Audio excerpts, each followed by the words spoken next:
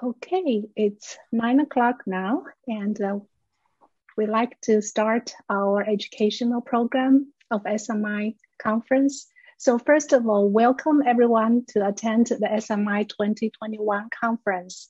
And we're very happy to have you join us in this exciting conference and hope you'll enjoy the 3-day program.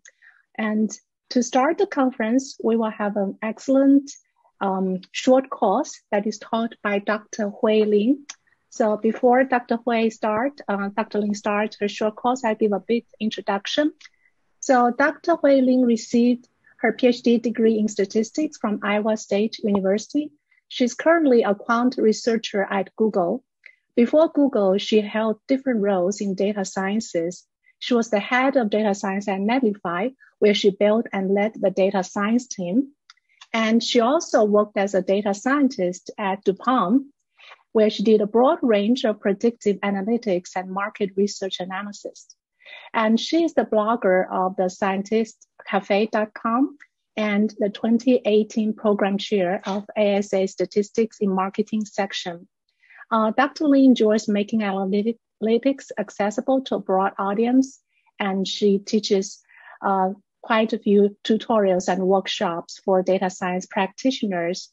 So for this short course, she's going to teach the introduction to deep learning. She has taught it at major conferences like JSM and also some regional ASA conferences. And I personally attended one at JSM and really enjoyed it. She has a lot of experience, both in terms of the method as well as, practitioners of the data science and deep learning. So we are very happy to have Dr. Hui Lin accept our invitation and teach the short course here at the SMI conference. Okay, so I'll let Dr. Lin to start. Just a little bit introduction about the short course. Because of the size of the attendees, we are gonna basically disable the video and audio during the presentation period. And then there will be some Q&A sessions during the course.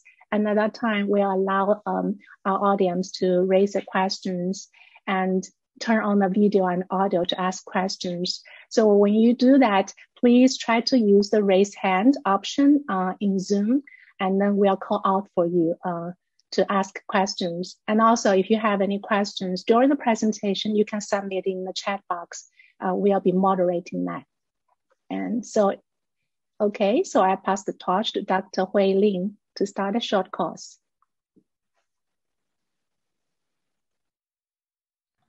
Sorry, I was on mute. Can you hear me now? Yes. Hi. Okay, thank you. Thank you for the introduction and good morning, everyone. And thank you very much for joining. Here is the website of the workshop. I already sent the link just in case some people might join late. I will send it again.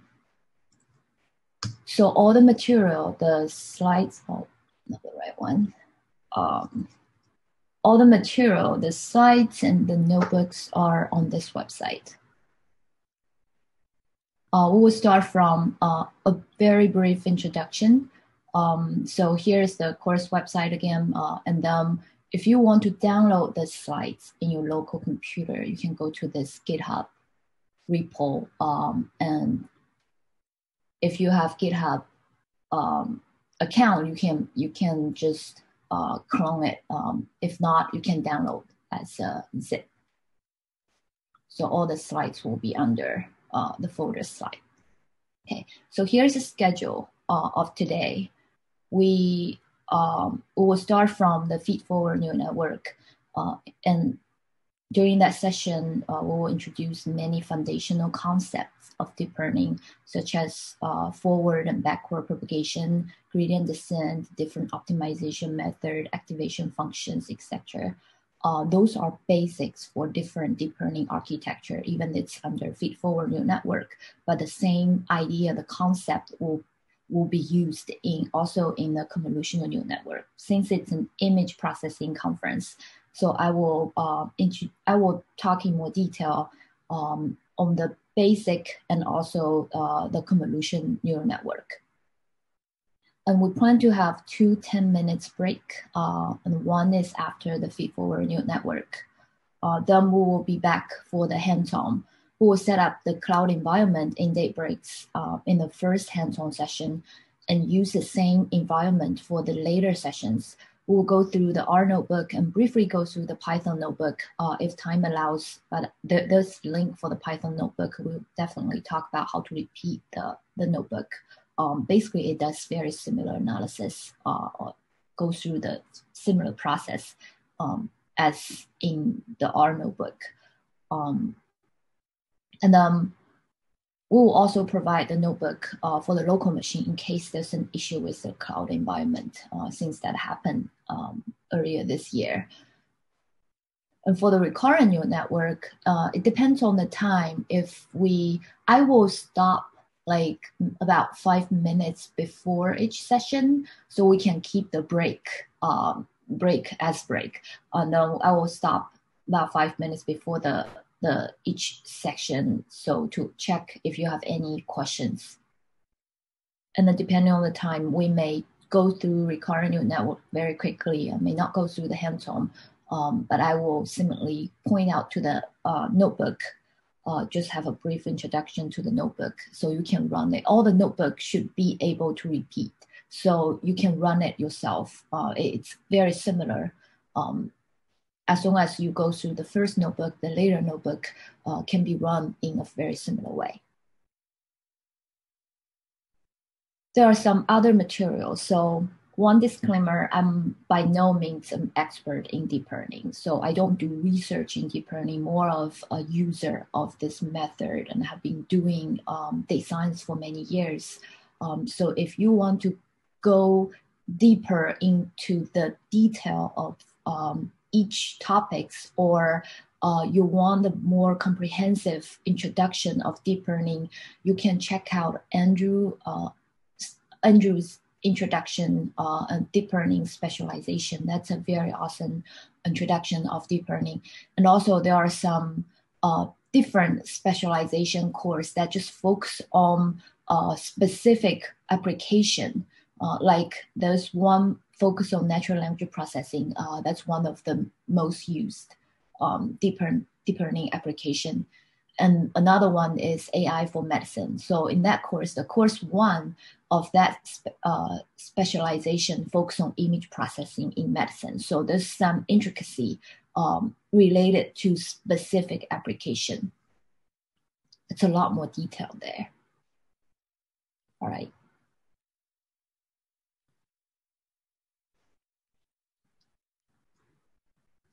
Okay. Now let's move on to the Feedforward neural network. That's the second under slides here.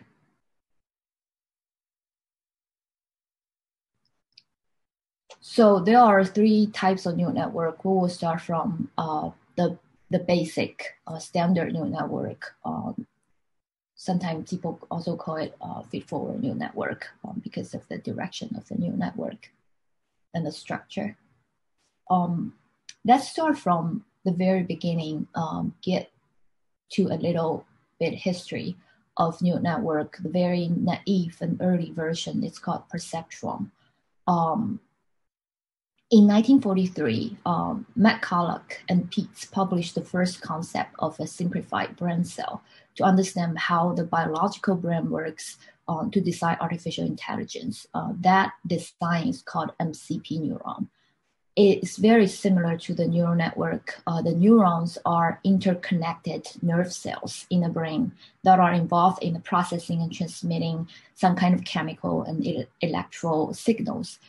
They describe a nerve cell as a simple logic gate with binary output. Multiple signals arrive at the dendrite, are integrated into the cell body. If the accumulated signal exceeds a certain threshold, and an output signal is generated, and that will be passed on by the axon. So the whole process is very similar to the neural network. In neural network, we have an activation function, and it feels like the logic gate. If the signal pass specific threshold, and then you will pass the signal to the next layer of neural network. So based on this early MCP, in 1957, the first concept of the perceptron learning rule was published. The algorithm learns the optimal weight coefficient that are then multiplied with the input feature in order to make the decision of whether a neuron fires or not. So in a classification problem, you can see this in a very simple classification problem, 2 class. If you have 2 class, you note it as -1 or +1, one for each. And then you have 2 features to predict the class of the sample. So you have a weighted average of these 2 features. You have W0 plus W1, X1 and W2, X2, and you have the like a linear combination of this and get ZI. ZI is your signal, aggregated signal, and then if the signal larger than the threshold, you will you will classify it as 1. If the signal less than a threshold, you can say it's classified as -1. And the threshold here, I use 0 here, but you can use basically any constant number, and just change the way you get the weight, but it won't. It doesn't matter what constant number you use. It will just change the W0 you will fit here. And then you use this to predict. So how do you optimize this model? It's very naive model. So you can start with some random weight, and then you set a maximum number of epochs. What is epoch? Epoch in neural network, you use the sample multiple times. So once you use the sample 1 time, it's an epoch, and the second time, the second epoch. So it's basically a definition of how many times you want to use the sample you have. So you set a maximum number of epochs of M, and for each epoch, you start from the first sample, the first point I, and then you calculate, since you have initialized the weight, you can calculate the ZI from the input X. And if you check if ZI is larger than 0, you predict as 1. If less than 0, you predict as -1. And now you have your prediction. After that, you can update the weight by those following equation. It's actually a mini version of gradient descent. You basically do derivative with respect to W0, and you get the derivative is actual I, that's the actual value of I, it's 1 or -1, and minus the prediction. And then you update the W0 by the previous W0 plus the learning rate multiply the gradient descent. And similarly, you can update W1 and W2. And then you calculate the accuracy of the entire data set to see if it meets a specific criteria after each epoch. If it meets the criteria, you stop the process iteration. If it hasn't met the criteria, you continue until it meets the criteria. So this is the very early version of the neural network. It's called perceptron algorithm for a classification problem. And this perceptron algorithm is very easy to implement in any modern programming language. We have an R notebook here. You can, if you want to know in detail how to code this algorithm, here is a small example that we simulate some of the data of 2 class and implement this perceptron algorithm we just mentioned in R step by step. So you can check out this notebook. You can run it in your local R, just copy paste the code. And there are many problems with this type of algorithm. First, it's a linear classification function. And the algorithm cannot update, cannot handle nonlinear problem. And also this algorithm is too naive to handle any more complex problem.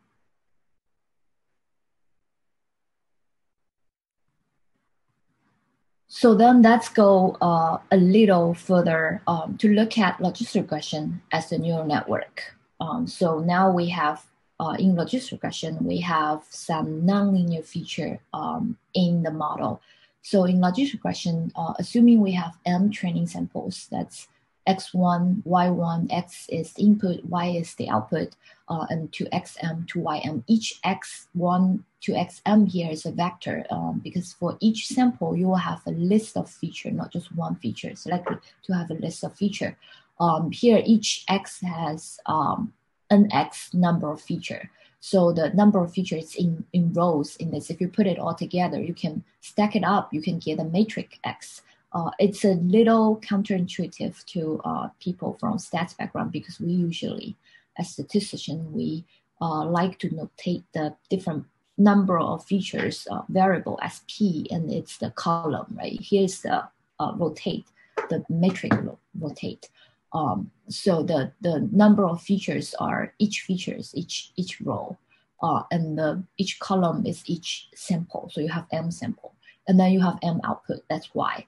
And in logistic regression, we have linear combination of all those input features, and then we plus the bias term, and then we get that accumulated signal. And then we apply an activation function. That's something new here, different from perception. We apply an activation function, and this activation function is oftentimes is nonlinear function.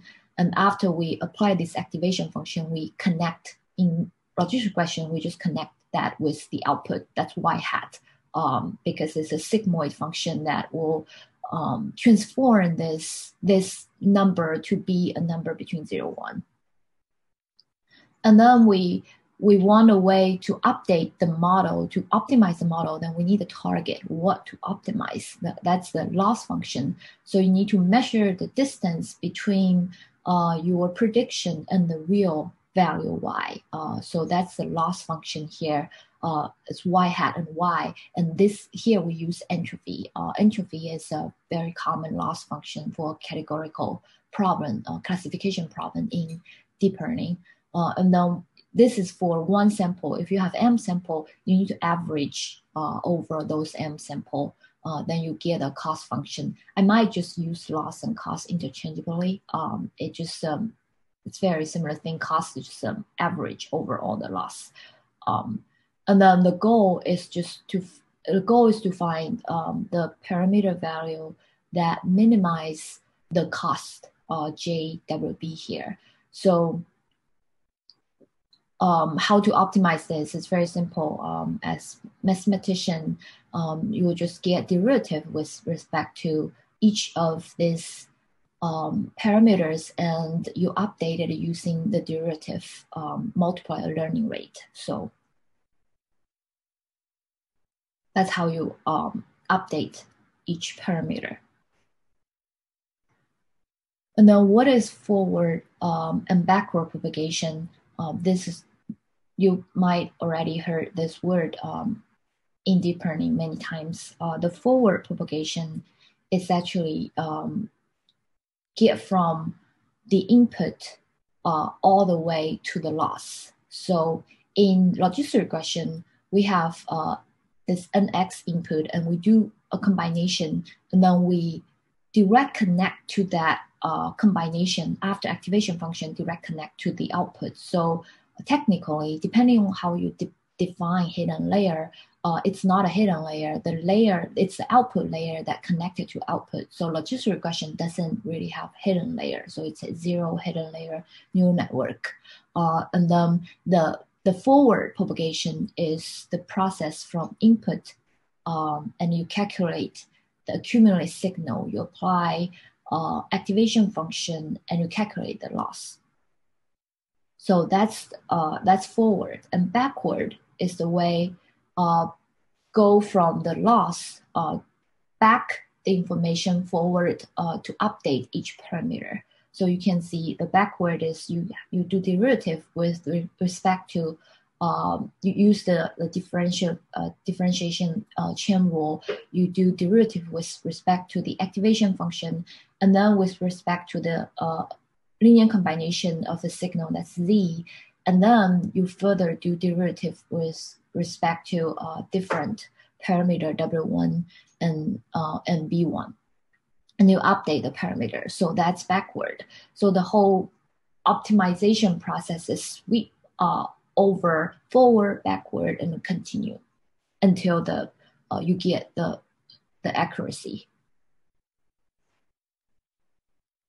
So then what is stochastic gradient descent?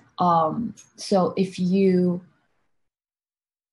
write everything out, this is what you would do for this logistic regression problem. And then here we use one sample each time. You might ask, what's the difference between stochastic gradient descent and maximum likelihood estimate? It's very similar, just the way you update it. Maximum likelihood, you vectorize it, and you use all M samples to update it. And then stochastic gradient descent, you just use one sample each time. With this specific cost function, it's the same. You should get very similar results. And you initialize W1 to WNX and B, W and B, and then you do forward. You put those weight, you do a linear combination, you calculate all the way, you calculate the prediction and the cost. And then that you finish forward, and the next step you're going to calculate the backward. And the backward, you will calculate all the derivative. In application, you don't do the analytical form of derivative. You use numerical approximation. Here, since it's a very simple example, so we can write it out, the analytical form. So you do derivative with respect to each of the parameter, W1 and B, W1 to WNX and B, and then you update the parameter using a learning rate, multiply the derivative, and use W1 minus that product, and so on and so forth. You can update all the parameter. And after you update the parameter, you go back and it goes through the forward and backward again.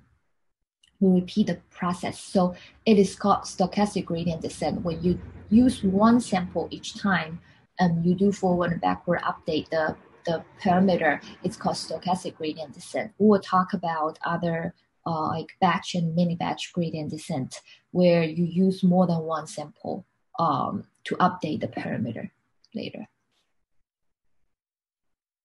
So as I said, the logistic regression is zero hidden layer neural network. And in neural network, for each neuron, we call this linear combination and active function. This is the neuron.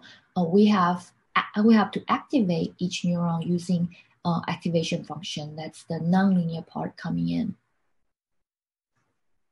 And what is a one hidden layer neural network? One hidden layer is you have one more layer between the input and the output. So here is an example of one hidden layer neural network. So you have linear combination of the input, and you do it 4 times, basically. And then you have 4 neurons on the first hidden layer, and then you connect that to the output. The output layer is not a hidden layer. You directly connect to y-hat. So for a one layer neural network, if you write it out, what happened behind this, you have, here you have 4 neurons. So you have, then you need to do linear combination 4 times for the input x. X has 3 elements. It's a baby example. We have x1, x2, x3, 3 features. So you do linear combination of x1, x2, x3, and you get A1, you get Z1. Z1 is before you apply activation function, you get Z1. And then similarly, you can get Z2, Z3, and Z4. And then you apply activation function on each of these Z. So when you apply activation function to neurons, it's element-wise. You just apply the same function on each value on that layer. So then you get all the activated neuron, that's A1 to A4, and you do another round for linear combination, and you can get Z1 and do activation function, you get A1, 2. And here, since we only have one layer, this A1, 2 will just be the y-hat you'll have. So you can see in just for one sample, you can vectorize the way you calculate neurons. So you can basically vectorize all the A1 from A1, 2, 3, 4 to be a vector of A1. That's the first layer's neuron. And since we have M samples, so we need to do all of this for M samples to calculate. If we use stochastic gradient descent, we just update the parameter for one sample each time. And you can just do this and loop for I from 1 to M. But it's not efficient.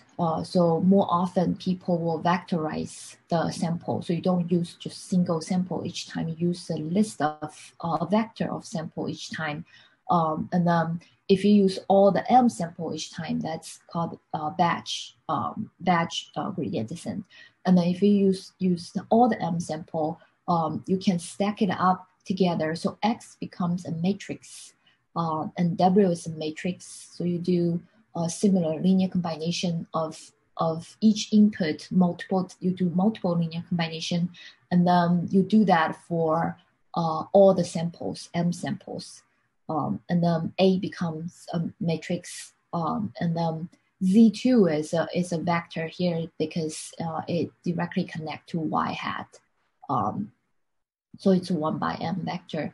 And then you do an activation function of Z2, you get A2, and that's connect to Y hat. So if you vectorize this, that's what you get. So let's use an example to help you understand the structure and also the dimension. It can be confusing if it's the first time you see it. So here is the handwritten digit data, image data. That's what we will do during the hands-on session. So the data contains 70,000 handwritten labeled image, digit image. We have 60 as training and 10,000, 60,000 as training and 10,000 as testing. So each image is a 28 by 28 pixel in grayscale. So you can see it as just a 28 by 28 matrix. And so the data, how to transform the data, you need to, for feedforward neural network, you need to vectorize the data. So as I said, each image is a 20 by 28. Since it's grayscale, it only have one channel. It doesn't have red, blue, green. It only have one 28 by 28 matrix. So it will be, each pixel will be a number between 0 to 255. And then you vectorize this matrix by row, and then you can get this huge vector that's 28 multiplied 28. And then also for the outcome, you need to transform, encode this outcome to be a dummy variable. So you will have your Y will have 10 columns. Each column will indicate a specific digit from 0 to 9. So those are those things you need to do to pre-process the data. Let's look at it. One hidden layer neural network example, and then don't worry about this this activation function, new activation function. We'll talk about that later. Here we use the activation function called ReLU. So the function is RZ here. The function is very simple. It's basically just to pick the maximum number between 0 to and Z. If Z larger than 0, it's Z 0 otherwise. So it's a very simple piecewise linear model. And then we have input here. The input is all the digit pixels. You vectorize it. So you have 28 multiplied 28. That's 784. So that's all the input. That's a vector. And then you do linear combination. You get and then you do linear combination, and you put activation function, this ReLU function, on top of the linear combination Z, and you get activated neuron A1, A4. So the first layer has 4 neurons, and then you do another round of linear combination, and you get this Z2 here, and we will connect Z2 to Y hat, and you need to apply activation function. Here we use softmax because it's the output layer, and we have more than 2 classes in this example. So we'll use softmax. You can see the softmax function actually transform the previous vector to be a vector with each value between 0 to 1. And then you can think of it as a probability of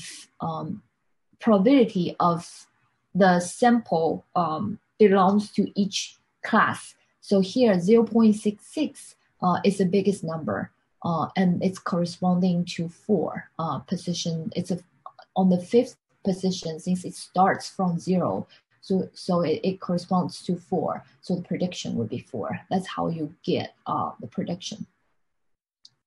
And the loss function would be just entropy, since if you write all out, it will be yj log yj hat, and j need to go from 1 to 10. And since in this case, yj would be 0 otherwise, so you end up only have y5 multiplied log y5 hat as the cost.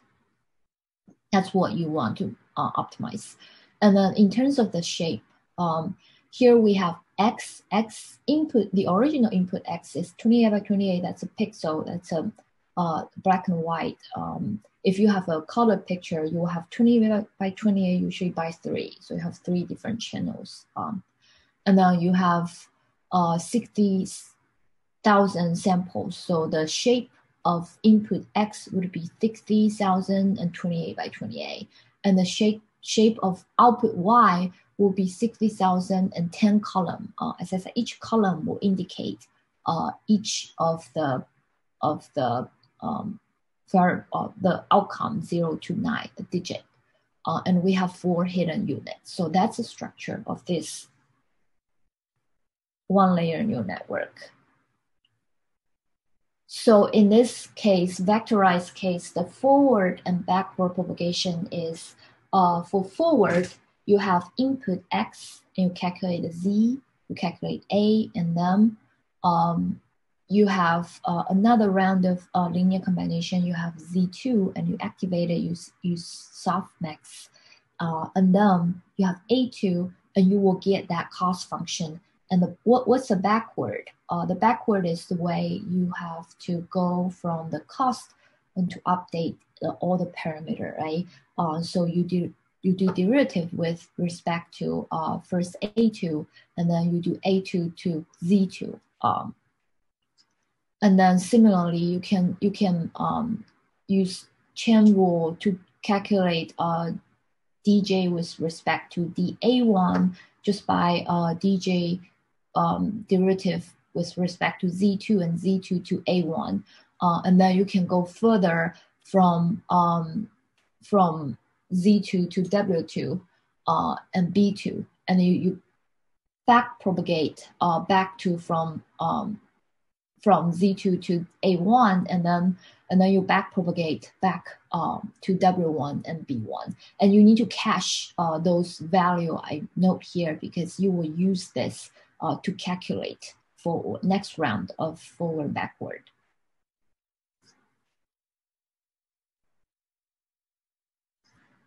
So if you write everything out in its mathematical detail, for this neural network we describe here with this 28 by 28 image, here is what you will get, and you can use this to basically build your neural network step by step from scratch by yourself. You don't need to use any built infrastructure, and you can try to build it by yourself. So the Z1 would be a 4 neuron, and we have 60 image. So the input X is 784 by, because after you vectorize it, it will be 784, and you have 60,000 image. That's the training data. And then in this case, the W, that's the weight matrix, would be 4 by 784. because you have 4 neurons on the first layer, right? And then you have 4 bias time, that's 4 by 1. So you can get this Z. And then you apply the activation function, that's a ReLU. And you basically apply ReLU to each of the elements of the matrix Z1. So you basically check each element and see if that specific value is larger than 0 or not. And then you get A1. And then you need to multiply the matrix W2 plus the bias term, you get Z2 and get A2 and get prediction. And then the derivative is the DZ. If you do the calculation, if you do the math behind it, you will see the form will be reduced to this simple and elegant format. Actually, DJ J is the cost function. It just by default, it would be the cost function. So I didn't write DJ with respect to DZ here. I just put DZ here, but it will reduce to this elegant format of A2 minus Y, and then DW2 would be Z2 multiply A2 transpose, and you need to average over all M, and then all of this it's the math format of the back propagation. You can see you go all the way and you calculate DW1, DB1, and DW2, DB2. That's what these 4 would be what you would use for updating the parameter. And here's the link for, it's a Python link. It's a Python notebook that goes through the infrastructure, this structure, this model here, step by step. It's a little, maybe the notebook is too big. Sometimes it doesn't load.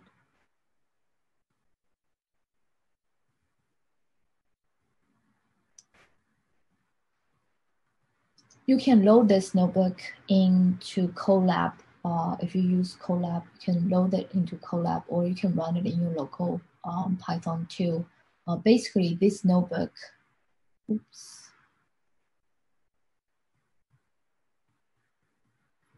Turn out is very slow.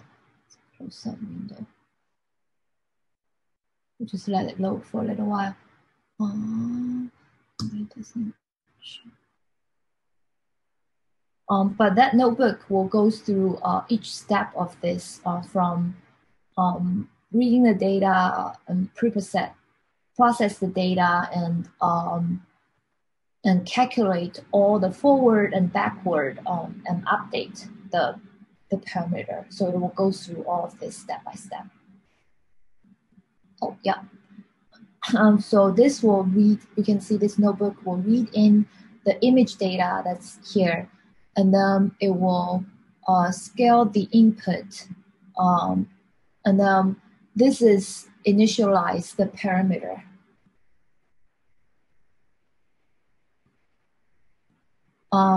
Initialize the parameter. Let me just copy paste this to the, this is the link for the notebook. Excuse me. And then you initialize this parameter. And you define activation function. We will talk about that later, more of different activation function later. And you can see ReLU function is actually extremely simple. You basically just get the maximum value of Z1 and 0, and then you can return your result. It works extremely well. So that's beautiful. And then you define the loss and accuracy, compute cost. That's another function. You compute the cost. And the cost is also very easy to compute. And then you have forward propagation and backward propagation. We already write it out as in the slides. And basically, you just need to implement. Forward propagation is very straightforward. It's just a whole bunch of matrix multiplication. Backward propagation can be very complicated, depending how many layers you want to have, especially get to the form in this case. It's not that easy. You probably need some time to derive off this, but if you trust the result, That's the backward equation. And then you just basically implementing those equations in this simple case is not too bad. So it's basically most of this are matrix modification, but some of those is element wise. So you have to be careful about this difference here. This is matrix modification, this element wise modification because of the ReLU function. It's element wise, activation function is element wise. So you have element wise modification here. But basically you implement backward propagation. You break it down to piece by piece. And then you start to update the parameter.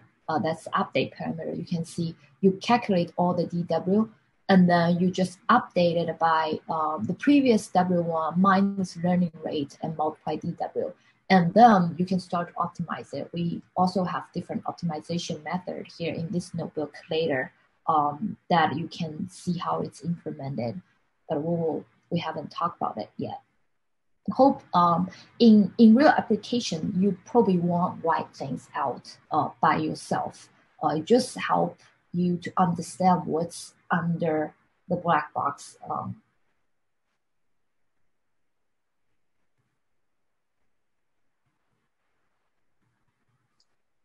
So you can see the infrastructure of deep learning is in some way repetitive. So you can, in a similar way, stack up the layers, and then you can do however many layers you want. As long as you can optimize it, you can get optimized parameter, and it works for your application. But the computational cost will increase as you adding more layers, and also you might have overfitting problem when you have more layers. Sorry to interrupt, Hui. Just to let the attendees know, for those of you who joined a little bit late, I just reposted the website where Hui has all the course, notebooks and slides. So it's available in the chat box now. Okay. Yeah. Okay. Yeah, right. Thank you. Thank you. All the course material are here. You can see them. Some of the link in the slides, I may not include that. It's just for the hands-on. It's the R and Python notebook for the hands-on session. But the link for the notebook you can find in the slides. Each slide, like Feedforward neural network. So you will have a link here to get to the notebook, specific notebook for this part. Okay. So now we have talked about logistic regression as this very simple neural network, and we expand from there and go through a detailed one-layer neural network and how to do it step by step. And then you can stack it up. Then next is going to be before we use either stochastic gradient descent, which is in logistic regression problem, we use one sample each time to update the parameter. And then in the one-layer neural network, we basically use batched gradient descent, which we use all the M samples. See here, we actually use all the M samples each time to update the parameter. We vectorize everything.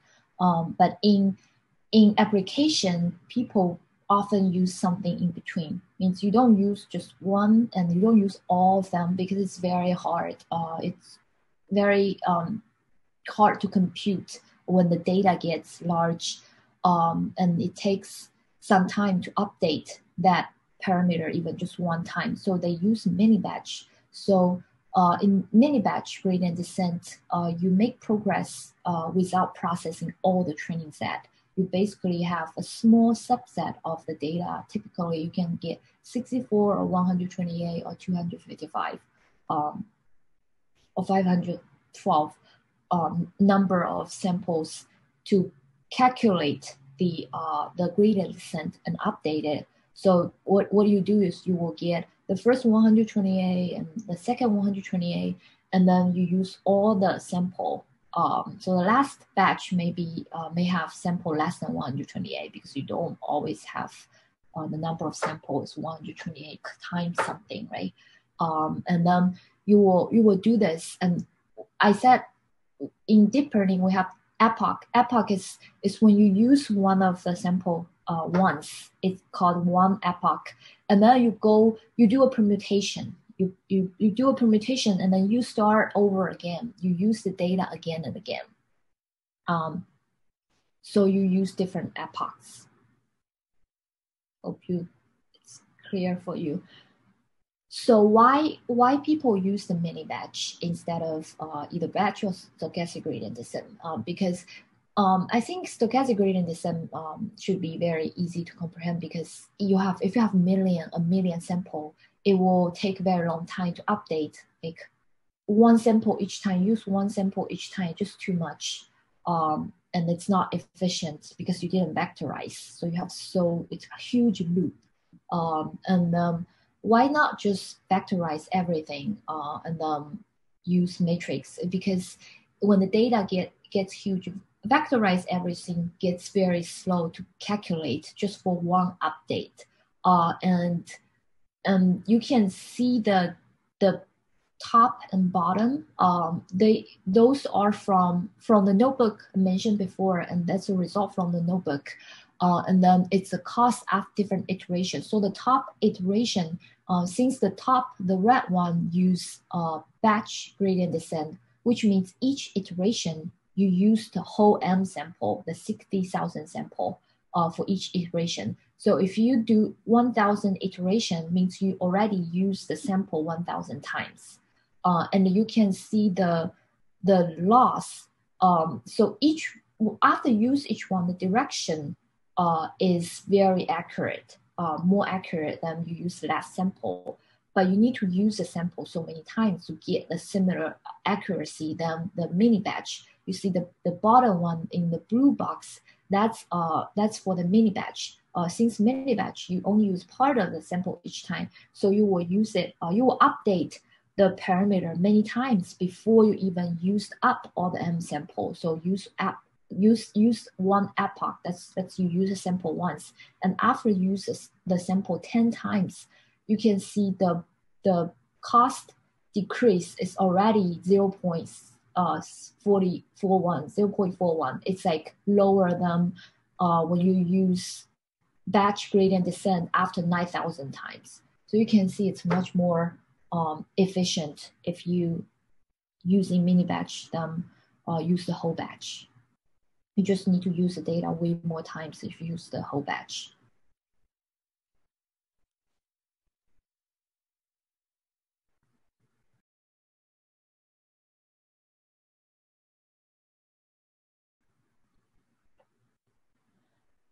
So the next important concept is activation function. You may already notice that all activation functions are nonlinear. Since the composition of two linear functions is still linear. So using linear activation function basically doesn't help.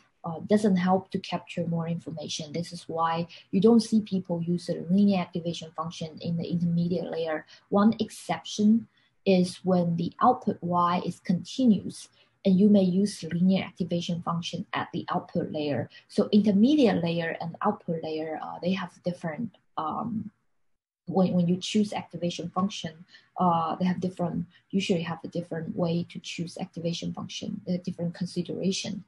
And some aspects we can consider when we choose activation function. First is input and output range.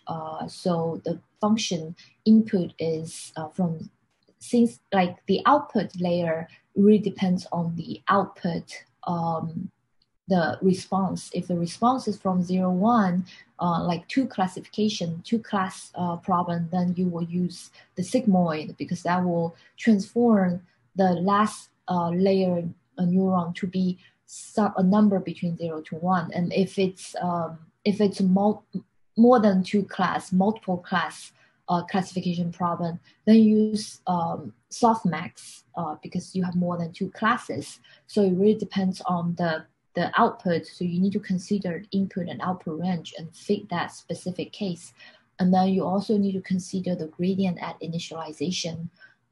if you think about the shape of sigmoid we use at the very beginning for logistic regression, the sigmoid function, you can see the derivative is different when if it's close to if z is very small in the negative area, the derivative will be very small, either very big or very small. If z is very big or very small, the derivative will be very small. The derivative will be the biggest when z is around 0. So it's better to initialize the value, make it around 0, and so you have bigger derivative in that case. So that's something you need to consider depending on what activation function you use. You might that might also impact the way you initialize the variable. And also gradient at extremes. This will help you detect if there's a gradient vanishing problem, that when the gradient gets very small, so the optimization process gets slowed down, and also computational complexity. So if you use hyperbolic tangent function, the complexity is much higher than you use ReLU because you need to calculate exponential. Similarly, sigmoid function also you need to calculate exponential. So it will be more expensive than others. So that's another thing you will need to consider. The bad news is there's no like one activation function is the best that you use for all the layers. The good news is you can start with the common use case. For many use cases, you might find others already developed the structure, a structure of the neural network that works in their data, and your data is somewhat similar. You can try their model and what they use first and go from there. So we already have like deep learning has very awesome, amazing community, very supportive, and people will share. People in general will share their code in the neural network structure and their code, the result in GitHub. So people build on each other's work. So that's amazing part of the deep learning community. So these are the major, most common activation function. And then we already talked about the sigmoid function. It's both sigmoid function and this hyperbolic tangent function. They are S-shape. They have output. The sigmoid function has output between 0 to 1. And you can see the gradient vanish when z gets, absolute value of z gets big, away from 0. So even the fact that the sigmoid is differentiable, that might provide some convenience in terms of backpropagation, but the decreasing shape can cause neural network to get stuck at the training time. That's why now you don't really see people use sigmoid function in the intermediate layer, only for the last layer if it's a 2-class problem. So the output layer, you will see people use sigmoid function. Hyperbolic tangent function, this is another S-shaped function. It works better than the sigmoid function as the intermediate layer, but it has a very similar problem of vanishing gradient when z is in extreme. This function cross point 0 and 0, so that's probably why it works a little better than sigmoid function, because in neural network you will see people usually will centralize them. People sometimes centralize and standardize the input. So since this function in some way would centralize things around 0, because it will transform all the data between -1 and 2-1. But still, it's not commonly used as intermediate layer activation function anymore. And it's used the most in recurrent neural network as intermediate layer activation function to polarize the result. And the rectified linear unit function, that's what we used in the step-by-step neural network, one-layer neural network. This is the most common one. It's a groundbreaking advancement in deep learning. It's extremely simple, but it works very well. And then for the ReLU function, it's unlikely, but sometimes it could happen that if Z is all zero, well, it's unlikely that all the neurons are zero, but if it happens, it will cause problem because basically the linear combination for the next layer will be all zero, and then you just don't get anything. So that's why sometimes people use this leaky ReLU. Basically just for Z less than zero, you multiply Z with a very, very small number, maybe 0.001 like that. So people usually use 0.01 to prevent that from happening when Z is all zero. And then the ReLU function is nonlinear. Even it's simple, but it's still a nonlinear function. And then it has the very easy derivative. When Z is larger than, for the normal ReLU, when Z is larger than zero, the derivative is 1. When Z is less than zero, derivative is 0. Or when Z equals to 0, you just define it. It doesn't matter. You can define it with either 0 or 1. Like, let me see if I can find the derivative of ReLU. Yeah, ReLU derivative. In application, basically you can say positive Z larger than 1, you return Z1. And in 0, it doesn't matter. Like here, I just define it as 0. So you can define this point as 0 or 1.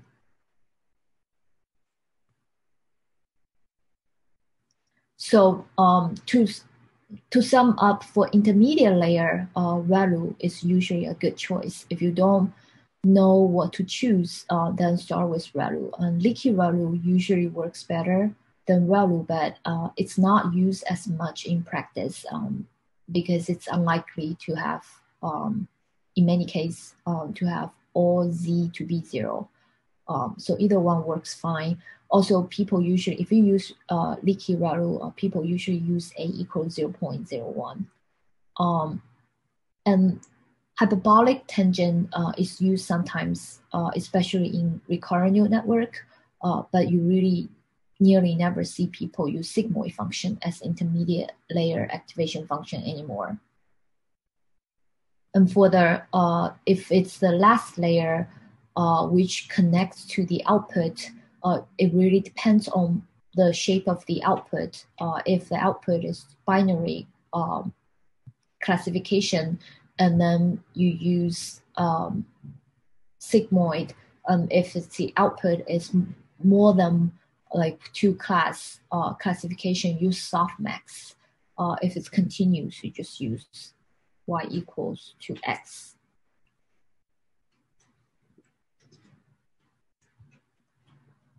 And then you can see that neural network can easily get large and have so many layers, and they will have problem with overfitting. There are different ways to handle overfitting in neural network. One way is to use regularization.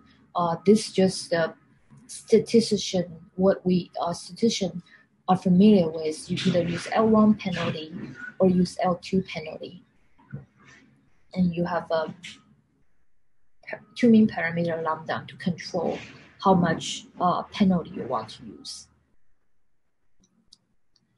And another more common way in neural network for handling overfitting is to use dropout. So basically for standard neural network, fully connected, you will have all this linear combination. And after applying dropout, basically you define a specific percentage, like you drop 0.5% of the neurons, and then you can randomly pick and choose the neuron you want to drop, or you can randomly pick and choose based on the percentage the dropout rate, and you just don't use that neuron on that layer and move forward, skip those neurons. Note that here, you don't use that neuron on this pass. Doesn't mean you won't use that neuron in the next mini batch. So basically just each time it will randomly pick different neuron. In general, you still use all the neurons in your neural network.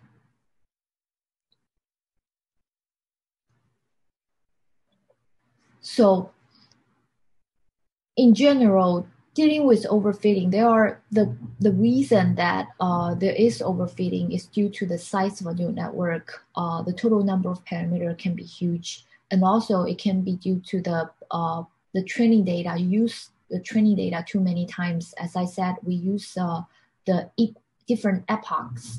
Each epoch means you use all the training data once, and you use the data repeatedly, so that can cause overfitting. Solution for overfitting, due to the size of the neural network, usually you will use either regularization, use L1, L2 penalty, or use dropout. You randomly drop a percentage of nodes each layer. It's very similar to random forest, where you only pick and choose a portion of the parameter when you build the tree, when you do the split. But in general, you use all of the variables. So that's a very similar idea. Solution for the overfitting due to using too many epochs, you can use the cross-validation to decide the number of epoch you want to use. You can have plot the training accuracy and you plot the testing accuracy. When you see the testing accuracy drop, that's when you will know you shouldn't add more epoch. So in the history of the deep learning, researchers proposed different optimization algorithms and showed that they worked well in specific scenario. It's just like a lot of other things in deep learning. We have like different paper on how to search for the right structure and activation function. They're just different proposals, but there are some work well in specific scenario, but there's no single one that works universally well. It's the same case for optimization method. It doesn't generalize well to a wide range of neural networks. So you will need to try different optimizers in your application. We'll introduce the commonly used optimizer here, and they are based on something called exponential weighted average. And for more learning, this notebook has the implementation of the 3 optimization method we'll mention in the slides. And then based on this same data, you can pick and choose what optimization method you want to use. You can choose different tuning parameter, different weight, adjust different weight. You can address it a certain way to make it more like a simple average. And then you can see how that will give a different result, how that impact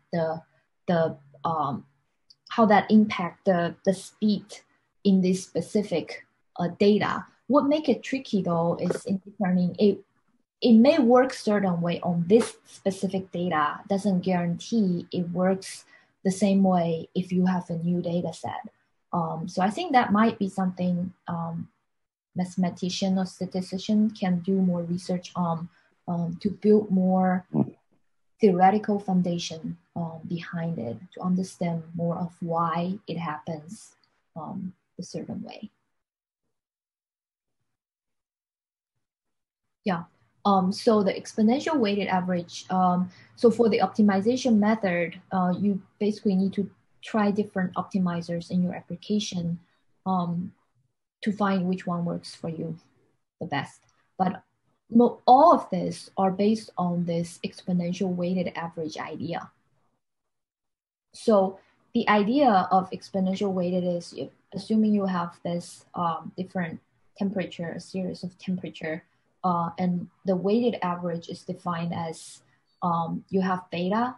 So use the previous t minus 1 multiply beta plus 1 minus beta multiply theta t. You start with v0 equals 0. And then for v1, you calculate v1 as beta multiply v0 and plus 1 minus beta theta 1. And then you're moving forward. So you can, when beta is large, you basically average over a long period of days before. So approximately you average over 1 minus beta days before. So if beta equals 0.95, you basically approximately average 20 days of temperature. So if beta equals 0.8, which approximates 5 days average. And also you can see at the beginning, it actually is very way off because V0 is set to be 0. So it's not a normal average. It's far away from the normal average. So people use a way to correct the exponential weighted average. So they don't directly use VT, they use VT divided by a number to adjust the value to make it ramp up faster. So in this case, if beta equals 0.95, for the left column is without correction. Without correction, you can see it's only a very small portion of theta 1 and theta 2. And you need to wait until it moves over because it approximately move over 20 days. So you basically need to see a better blending after 20 days. With correction, you can make the blending faster. And the beta here can be used to adjust the rate a little. And you can see that with correction and without correction on different beta. The larger the beta means you average over a longer period of time, the longer history. The smaller the beta, you are basically average the previous couple. So if beta equals 0.5, you are looking at the previous 2 steps of value.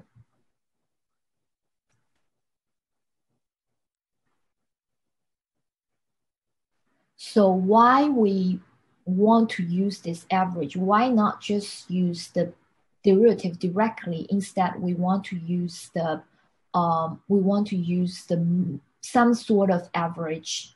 In this case, some intuition behind the moving average is if assuming you have 2 parameters B and W, and currently you are here, the blue dot here, right?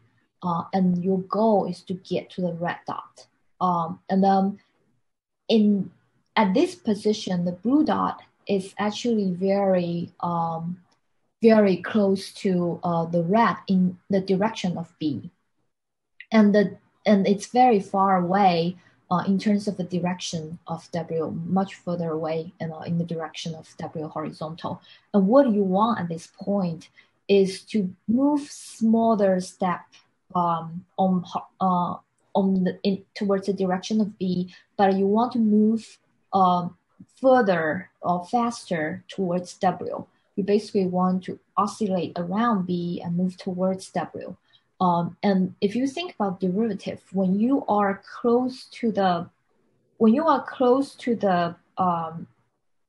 optimal value in terms of B, it's likely that derivative will be around positive, negative, that tipping point back and forward. So it's basically try to prevent it. If you average over some previous steps number, it tries to prevent it from going too far. If you average over a series of positive and negative number, it basically cancel out. And then you won't move too far away, won't jump too far away. In terms of W, it's more likely the previous many steps are all on one side of the tipping point, and it can be either all negative or all positive. And so the average is more likely to keep on being one sign and one direction. There's no guarantees because you really don't know what the shape would be like, right? Maybe around this B, you have multiple like local minimum or local maximum, so you really cannot control. That's why there's no guarantee. It just helps to stabilize. Since also in deep learning we use mini batch gradient descent, so each time you just use a subset of the sample to update the parameter. So direction of the update has some variance. This is also a way to try to stabilize the variance. All these three different method are the common goal is to stabilize the variance and to somehow to tune the learning rate. So make it adapt to a specific local learning rate by adjusting by using moving average. So that's the idea of these three different. So for momentum, instead of using dW, you use VDW. So it's relatively straightforward. And for for B, instead of using dB, you just use VB. And the V here are the moving average of the original sequence of value. For RMS prop, you basically calculate the SDW. It's another moving average. You average the magnitude of, because you use W square, you average the magnitude of the W and B, you ignore the sign, so you don't let it cancel out. Basically, you want to make sure when the magnitude is very big, you tune down the learning rate. When the magnitude is small, you tune up the learning rate. So this is another way to tune the learning rate. So you divide it by square root of S. And adaptive moment animation, we usually call it ATOM. This actually tunes both. It tunes the momentum, and also you also tune the magnitude. You also divide it by the magnitude. So when the magnitude is large, the learning rate is smaller because basically learning rate is divided by the magnitude. And when the magnitude is small, you increase the learning rate in some way. And then you also have this VDW and VDB. That's basically will make the sign, that decide the sign. So you control both the sign, the direction, and the magnitude, basically. So momentum is more of about the direction. And then RMS prop is try to control the magnitude, how big. And then ATOM combines these two.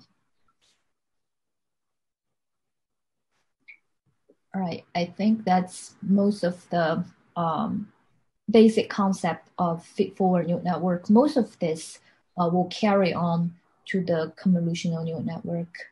And during a hands-on session, we will use the Daybreak Community Edition. The reason we choose Daybreaks is because then in that way we can control the version of different package, because Daybreaks has different runtime. By choosing a specific runtime, we can make sure everyone use the same version of different R and Python package, and then make sure you can repeat the notebook. But in case the cloud doesn't work, sometimes the server can be down. It happened last month when we taught this course. So in case that happened, you can also use the local notebook. We have a local notebook here. So for each hands-on, we have the Daybreaks notebook, we have a local notebook, and also Python notebook. So for the local notebook, you could run it locally, just need to set up the Python correctly. So you can have run into some problems. I ran into some problems and I did some search. So its solution for the problem I had, it seems pretty common. So if you had a similar problem, if you have a similar problem, you can refer to this, try to troubleshoot the problem to make sure you install the right version of Python and R. Because Keras package basically is an interface to the Python Keras and TensorFlow. So you need to install Python as well in the backend. All right, I think we can have a 10 minutes break and then we will go back after 10 minutes. Yes, so you will go to your workspace and click user and you will see your username. Get into your space and you go, there's a point down arrow and then you go import.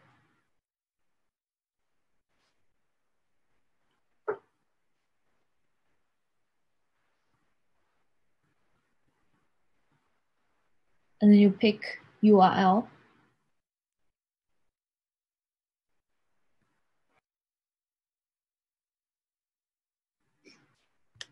And then you go to this website. You copy paste the URL of the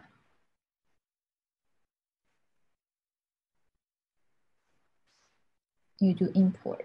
Let me send everyone the URL.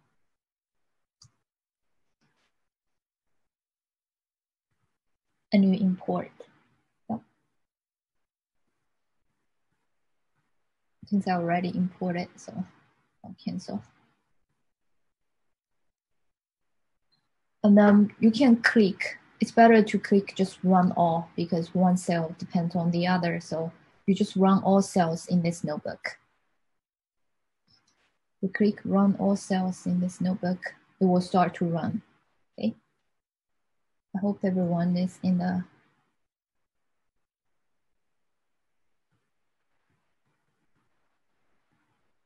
notebook now. So as I said, Keras will actually use the Python, the R Keras package use the Python Keras package, which use the TensorFlow as the backend. So you need to first install R Keras package. It takes some time to install. And then you do library. You also need to install Keras. This function will install the backend Python package. So this data set, the handwritten digit data set, is already in the package. So you can just use data set minst to load the data. You can see it loads the data. So you're already familiar with the data because when we go through the Feedforward neural network, we already introduced the data. It's a handwritten digit. The training set has 60,000 image with 28 by 28. It's a 28 by 28 pixel grayscale image. So each pixel would be a number between 0 to 255. So it's a 28 by 28 matrix. A testing set would be 10,000 image, and you have the response variable. That's the label of the digit, handwritten digit. So you can see the structure of the data would be input, the training data, X would be 1 to 60,000, and each input will be 28 by 28 matrix, and Y is 1 to 6,000. This is before you pre-process it. You need to pre-process it. Y. Right now, it's just the digit, the real digit number outcome. You can see 504. It's not a dummy variable yet. And testing is the same thing. So first, you will need to read. You will need to get the training data and save it as an object. And then testing data, you save it as an object. And you can see it's the same. Basically, you save it as different object. So you can see so you can save all the object to separate it out to be X train, Y train, X test, Y test. And then you can see the image. This cell basically just you assign any of the image, and then you get the input matrix, and you apply. So you have to rotate it. It's because the way it is saved is rotated. You always need to rotate the matrix to see it as the right position, direction. And you can change the number to see another image.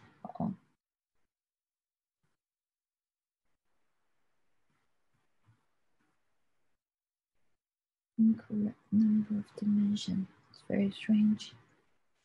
No, I don't know what's going on here. You should be able to change the number and plot it again. Now, if you need to go all the way, yeah, you can change the, because I already pre-processed the. You can plot different number image. And then when you visualize the input matrix, it's each one is a 0 to 255 pixel value. And then you need to pre-process the data. The first is you have to vectorize the image to be an array, because it's not convolutional neural network. We're not using convolutional neural network, so it doesn't handle the matrix. So you need to vectorize it. So this basically vectorize the result, and then vectorize the input, and then you need to rescale to be between 0 to 1. It actually make a big difference. You rescale it or you don't rescale it, the model accuracy will be different, because rescale it will help the propagation process, the optimization process. So you need to rescale it. And then after this, you can see the new data shape change to be 1 to 60,000, and you have 784 features. And then you need to pre-process the outcome variable. You have to make the outcome variable to be a categorical, the dummy variable, 10 different dummy variable. The current outcome variable is, if you remember, the current outcome variable is just a digit number, like 60,000 and digit number from 0 to 9. And then you need to make it dummy variable. So you have 10 columns, right? You have 60,000 image and you have 10 columns. Each column will indicate that image, if that image is specific digit. So then you encode this to be dummy variable. Then you can start to fit model. So in Keras, it's very easy to fit the model if you know what layer you want and how many unit you want. Like if you know an existing model, you want to, not too complicated, you want to replicate this model, and then you can just basically stack up those layers.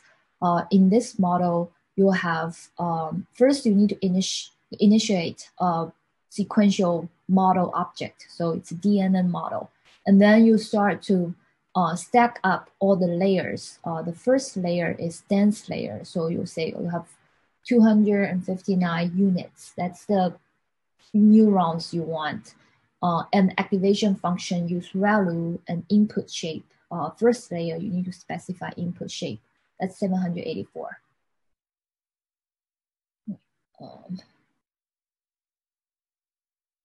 Yep, that's 784. And then you have a dropout rate is 0.4. So it will randomly drop out the percentage of 0.4% of the neuron in each iteration.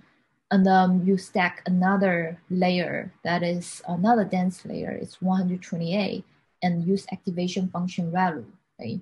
And then you set another dropout, and then unit, and you add another dense layer, that's 46 neuron, and then use ReLU and drop out again. You note the last layer, that's an important one. The last layer, you use unit 10. You can't, so for the previous layer, you can change, you can try to increase the number of units, see how it works, or decrease the number of units. You can do your own magic to change this. But for the last layer, you need to use 10 units because that's the shape. You have to match the shape of Y. Y here has 10 columns. That's your category, number of category. So you need to use 10 units. And then the activation function is softmax for this one. So then after you run this, you basically already initialize this model. And this model has 4 layers. First layer has 255 nodes, second layer 128, and third layer 64, last layer 10. Dropout doesn't count as legitimate layer. It's basically a regulation, try to prevent overfitting, but it's not a layer. And the activation function for the first 3 layers are all ReLU, and the last layer is softmax because you need to connect it to the final result, the outcome. And you can get the model detail using summary, use model summary. Up until now, you haven't started fitting the model yet. You basically define the model. Up until now, we haven't fit any model yet. We just basically define the model. You can see the number of parameter in this. This is a very small, very small example. We have total parameter 242,000, about 243,000 here. And if you remember the number of image, we only have 60,000. So you can easily pass number of parameter will pass the number of sample.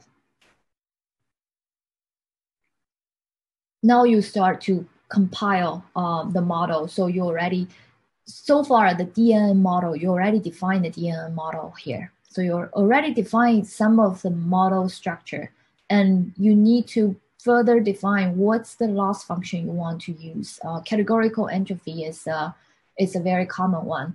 An optimizer here, we use RMS prop. If you remember, RMS prop will adjust the direction and also adjust the learning rate, the magnitude you want to learn. So it's a combination of the two. You can also change different optimizer to see how that's going to impact the conversion. And if you want to see even more in more detail, you can go to the step-by-step. It has different optimizer there, and you can use different optimizer. You can see the detail cost after each epoch. You can tune it the way you want to see how that impact the optimization process. And here you compile the model. So the DNN model include all the structure, and you do compile, and you add in more information like loss function, what optimizer you want to use, and the metrics. You use accuracy here.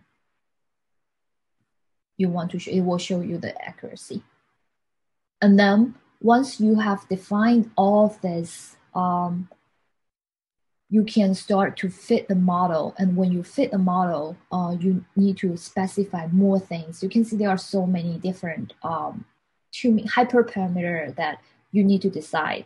And then you need to define how many epochs. You can have 20 or 50 epochs, since it takes time to run. I put 15 here. And then the batch size, I use 128. That's a typical batch size. Mini batch size, more specific. And validation split is 0.2. This is the validation split in training data. It's not using the testing. Testing data is just for testing. This is just used to train model. They use validation split because you need to apply on the validation data to know the accuracy. So then after this, you will start to fit the model, and it will start it just shows you the process of fitting the model.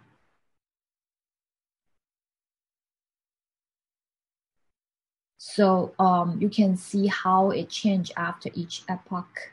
It will show you how it changed after each epoch, the loss function. And this doesn't take too long to run, less than 1 minute. Actually, installing the package take longer than running this. And also it's a very simple model, so it doesn't take too much to run. It will take longer when you do RN and the CN and RN. And then you can see the structure of the DN history. And you can plot the DN history, so you can see the loss and the validation loss. The loss is the loss in the training data. Validation loss it's in the validation data. That's the 20% you left out.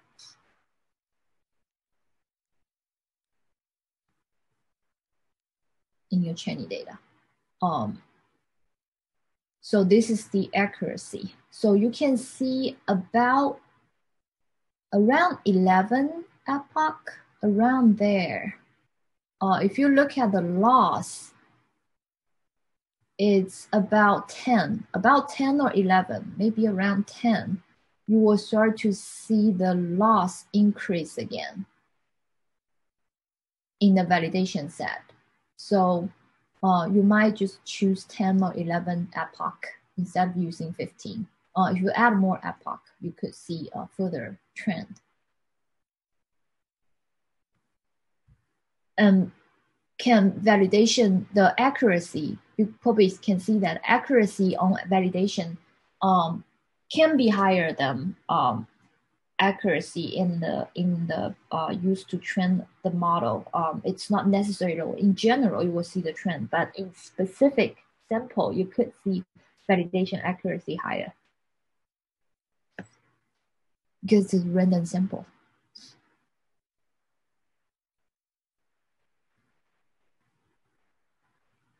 And then you can use that to predict the test data. You didn't so far.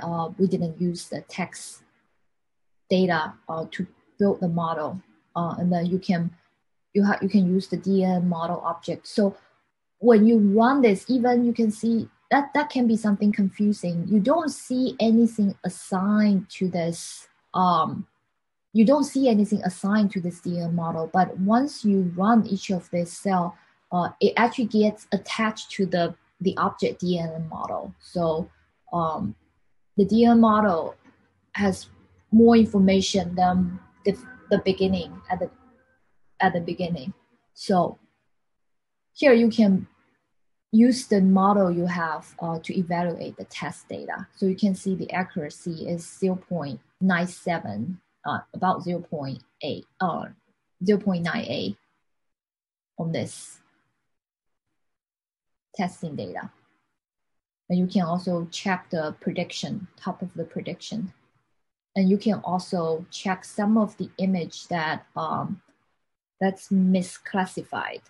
Let's see this image. So this is an image that for digit 7 and wrongly predicted as 9.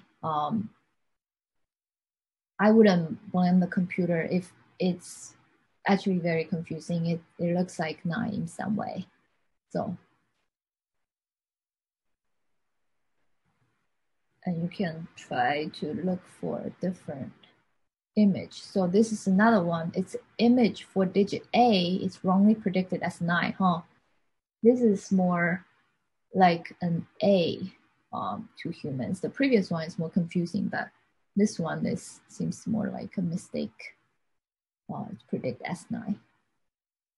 So yeah, that's the how to use R to implement this neural network using Keras package. Here's the Python link for the Python notebook. As soon as you have your Colab, as soon as you have a Google account, and then you should be able to open in Colab. You just log into your Google account. So here's my Google account, and then I log into my Google account, and then you can open it in Colab, and it will automatically load it into your Colab.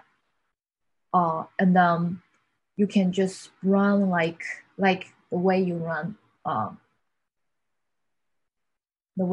this Databricks notebook. The good thing about this is you don't need to set up a cluster. Once you start to run, it will automatically set up the cluster for you. Yeah. And you don't need to install those like the package as you did in our notebook, because many of those packages are by default there. Yeah.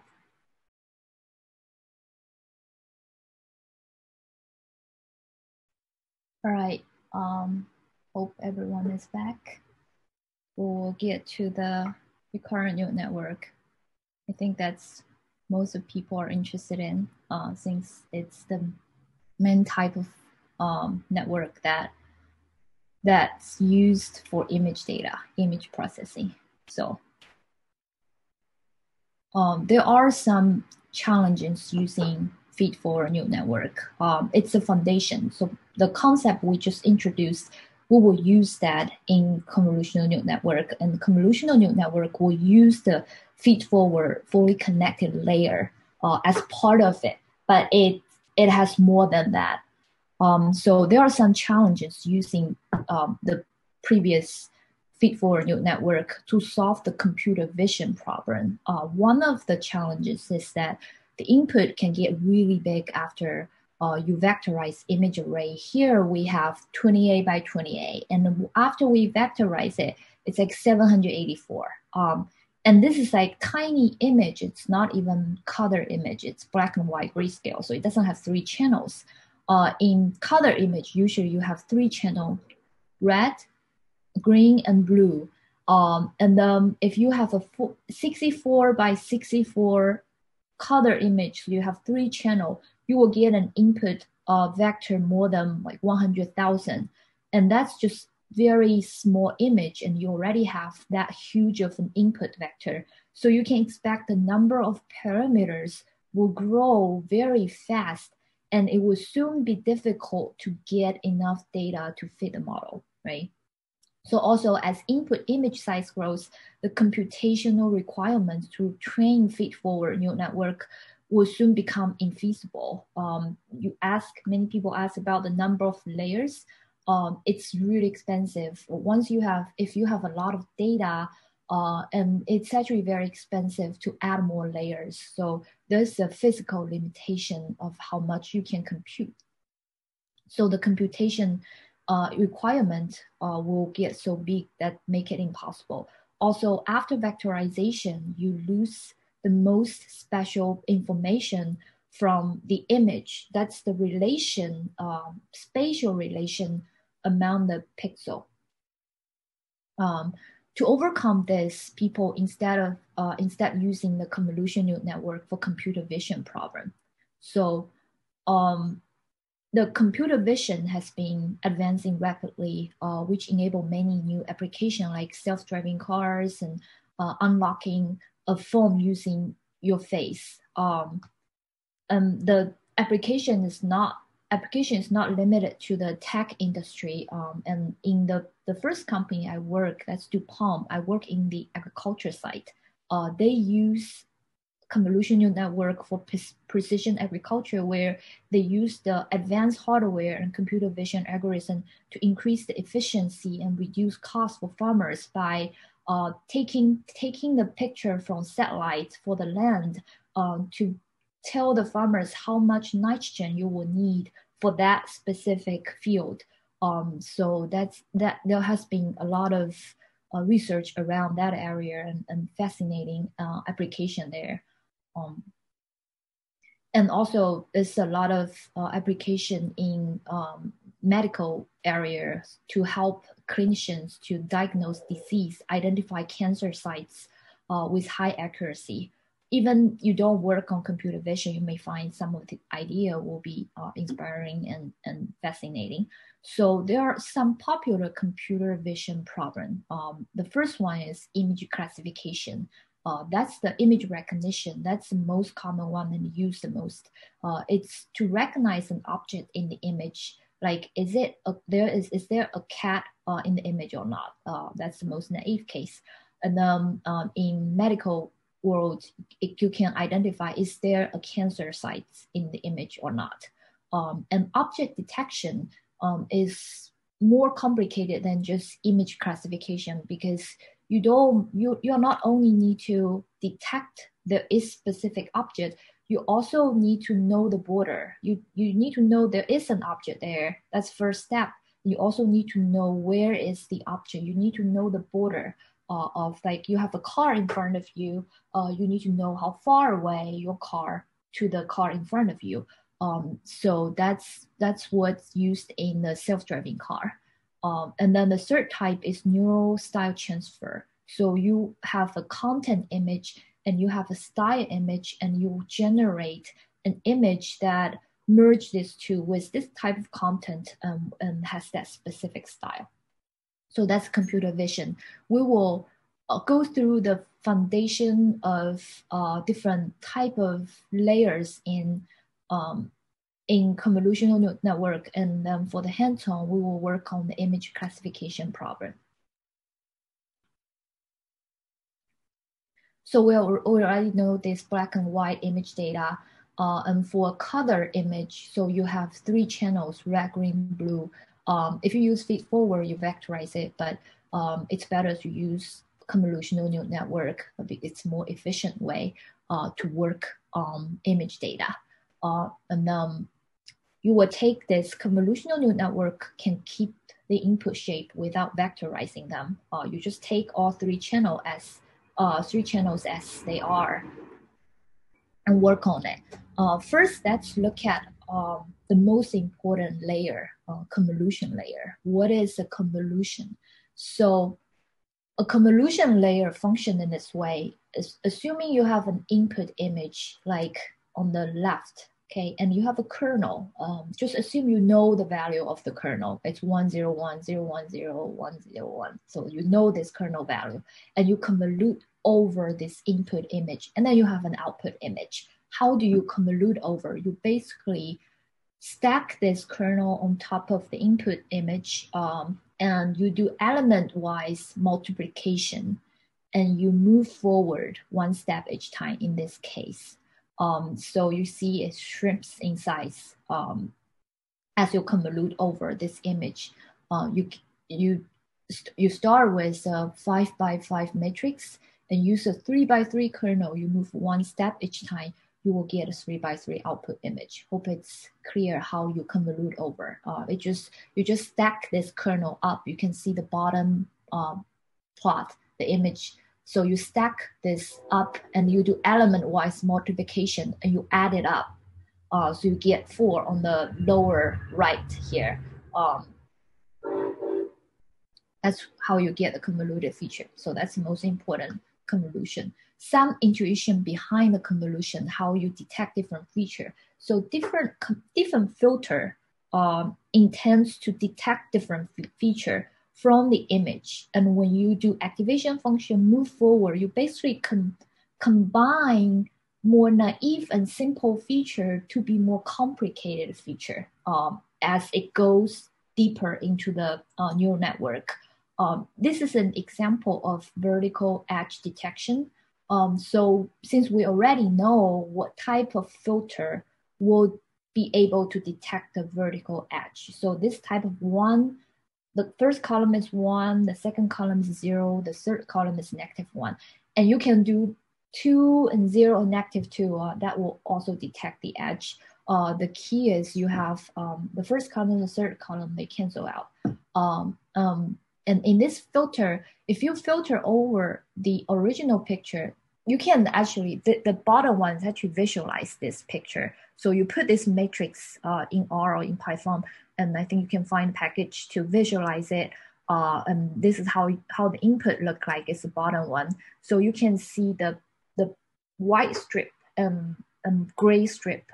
If it's positive, it's white. If it's 0, it's gray. It's negative, it's black in this grayscale matrix. And then once you convolute using this type of filter, you will end up light up the vertical edge. When there's a color change, you will light up that part. This is the picture. This is the original picture. And this is the middle one is after you implement this vertical edge detection filter over this picture. So you can see all the vertical line kind of light up. Similarly, you can actually do horizontal edge detection. So what you will do, will flip it by 90% clockwise. And then you use that filter to filter over horizontal. You will detect the horizontal edge. So here is this part of the book has the detailed code of just have some hypothetical matrix and visualize the matrix and convolute over the sample. And also it has code of reading an image. You can change the link of the image and read any image you want and apply vertical and horizontal kernel.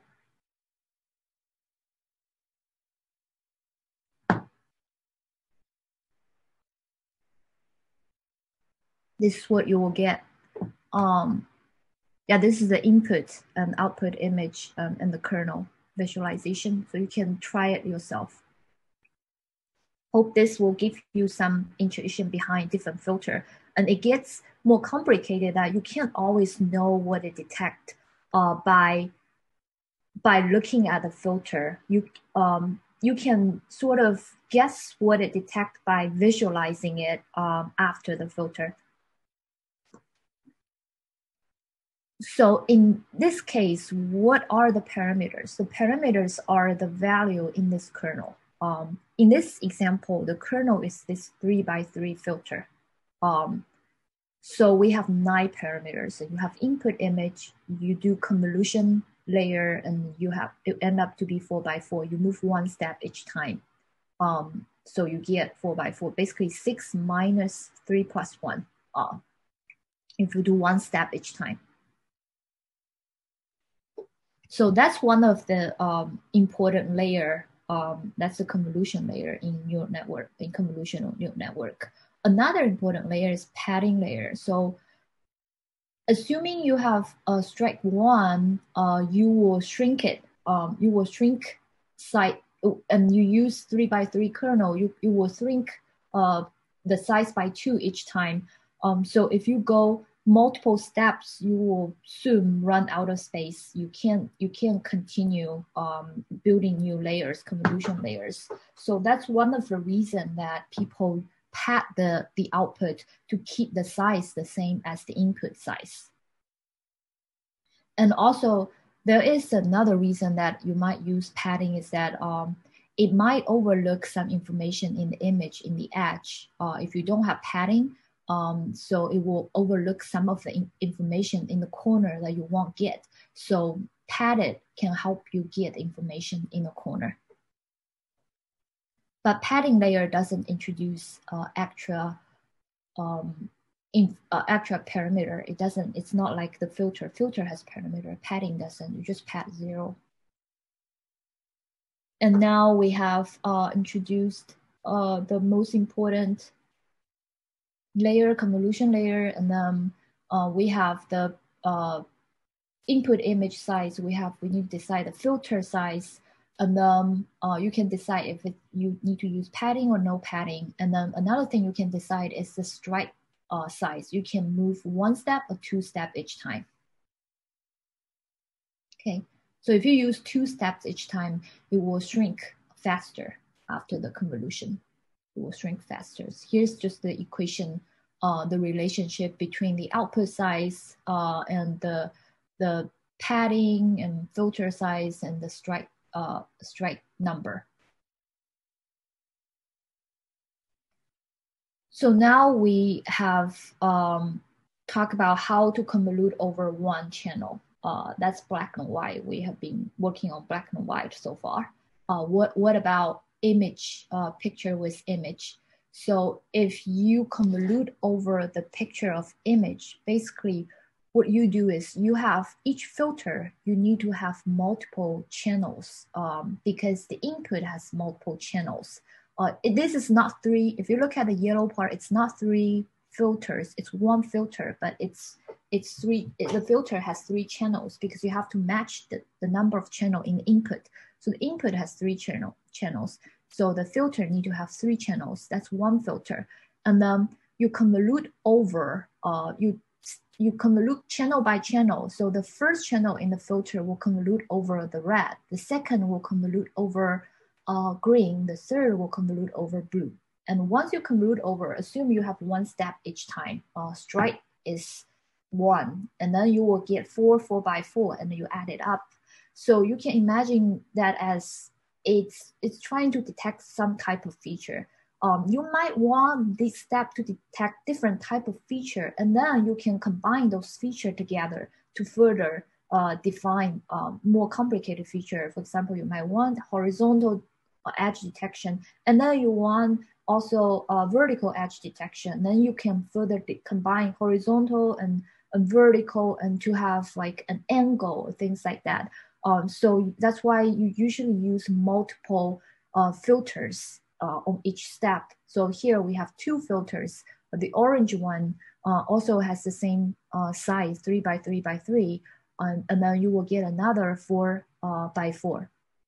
And then this output will have 2 filters in this step.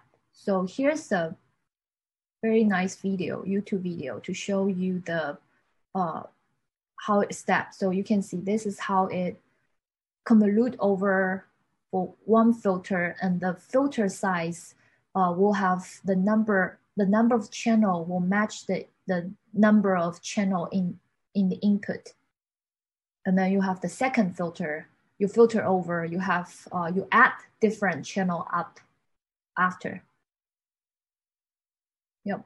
So this is how it works for over volumes, more than one channel.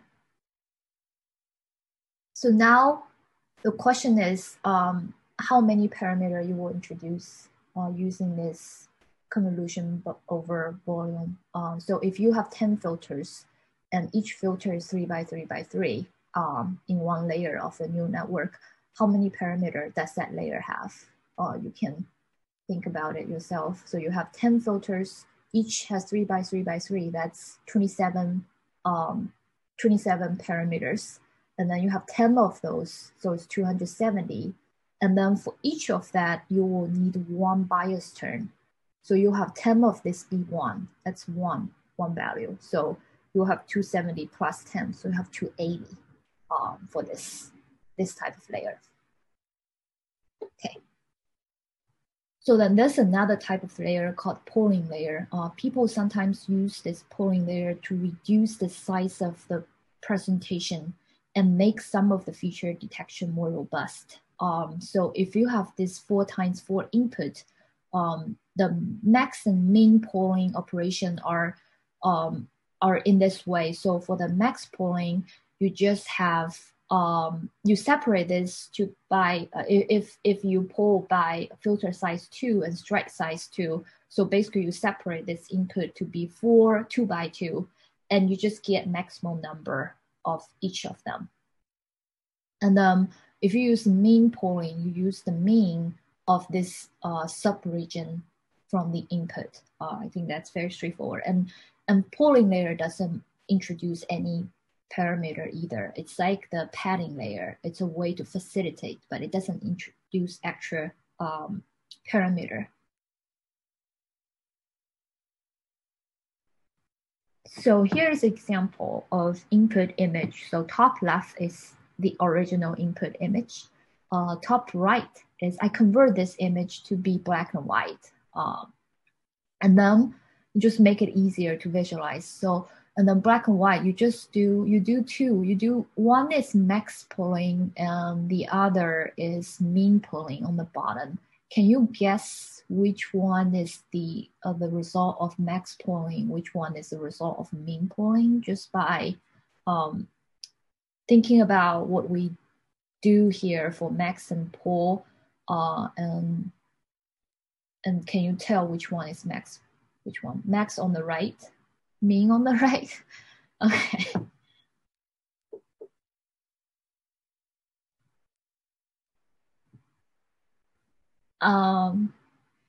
Actually, the max is on the left. So max is kind of pick out the most distinct point. It really doesn't matter which one is the just most distinct point. And mean will make it blurry, just blend into the background. Smoothing, yeah, exactly. Smoothing effect due to mean. So the right is mean polling. So if you are interested, you can get your own picture and try it here. So I have all the, this is the function for max and mean. And this is to read the image, this package, read the image, resize it, and you run the polling and you apply that to your own picture to see how it works on your picture. So far we already introduced very important concept of different type of layers. So we have convolution layer, we have polling layer, we have fully connected layer. That's fully connected layer is what we introduced before. That's a feedforward neural network. Now we will look at how we can put all this together. We go over some of the classic convolutional neural networks, so you have an idea of how people design different structure. I think the best way to learn about what should be the right structure is just to go over all the classic and successful structures. That will give you an idea of how people build the structure. And when you go through many of them, you can actually find some pattern that people use. So let's start from the very original Net5. This is the neural network. It's the first success of using convolutional neural network in image data, make this type of model known to people. So the Net5 is very simple comparing to today's convolutional network. The structure is very simple. And back then, people used sigmoid, hyperbolic tangent, but didn't use ReLU. People didn't, at that time, they haven't figured out ReLU is a better way yet. So they use sigmoid and hyperbolic tangent, and that actually make the optimization process harder. And plus, there's no GPU at that time. So that make it even harder to build deeper neural network. It's quite a success if you consider the computational environment at that time. It's quite a success for to have the Net5. Basically, you have input, that's a grayscale image, 32 by 32. And then you do a convolution neural network, and then you shrink it by size. You can tell from 32 by 32 to 28 by 28, and you can actually see, you can actually tell the size of the filter. It's 5 by 5, right? And then you convolute over this input data, and then you have output shrinking size, and you basically have 6 channels. You have 6 filters in this step. So that's why it has 6 at 28 by 28. It doesn't tell you the number of channels, but you can tell by the output size. And then after that, you would do a subsampling. You can see subsampling means it's doing polling. Usually after you poll, you shrink its size by half, and you keep the number of filter. So still 6 filter. And then you do another convolution. So you do another convolution and subsampling. After this subsampling, you do fully connected. What do you do gonna be, you vectorize everything. So you basically vectorize all this 5 by 5 by 16. And then you vectorize all of this, you do fully connected layer. And the layer size is 120, that's 120 neuron. The fully connected is feedforward neural network, what we talked about. And then you do another fully connection and connect to the output. You can see the output here is still 10 because the digit, it's the digit recognition, the handwritten digit. So there are 10 categories. So you have to connect to the output to be 10. So this is the Net5. After that, another very classic CNN is AlexNet. It works better than the Net5. It's also more complicated. Similar, this neural network is similar to the Net, but much bigger. And also another aspect of special of this architecture is that it actually uses ReLU than sigmoid, so that make it much better than the Net5. And also at that time, GPU is still very slow. At that time, GPU exists just very slow, so they actually train the model across multiple GPU. And you can see this separation. You can see the separation. It's like the similar part just separate to be two parts. It's because they spread it out to two different CPU. They actually design a structure to make it work across different CPUs. But for each CPU, the process is basically the same for each CPU. The original AlexNet, this architecture also used something called local response normalization, but it's not used very often now. It basically looks at a position and get across one position and get across all channel and normalize them. The motivation behind that is for each position in this image, you don't want too many neurons with very high activation, but many researchers find it's not that helpful. So people are not using that that much. But in terms of the structure, it's still, it's deeper than the Net5, and it works better because it uses ReLU.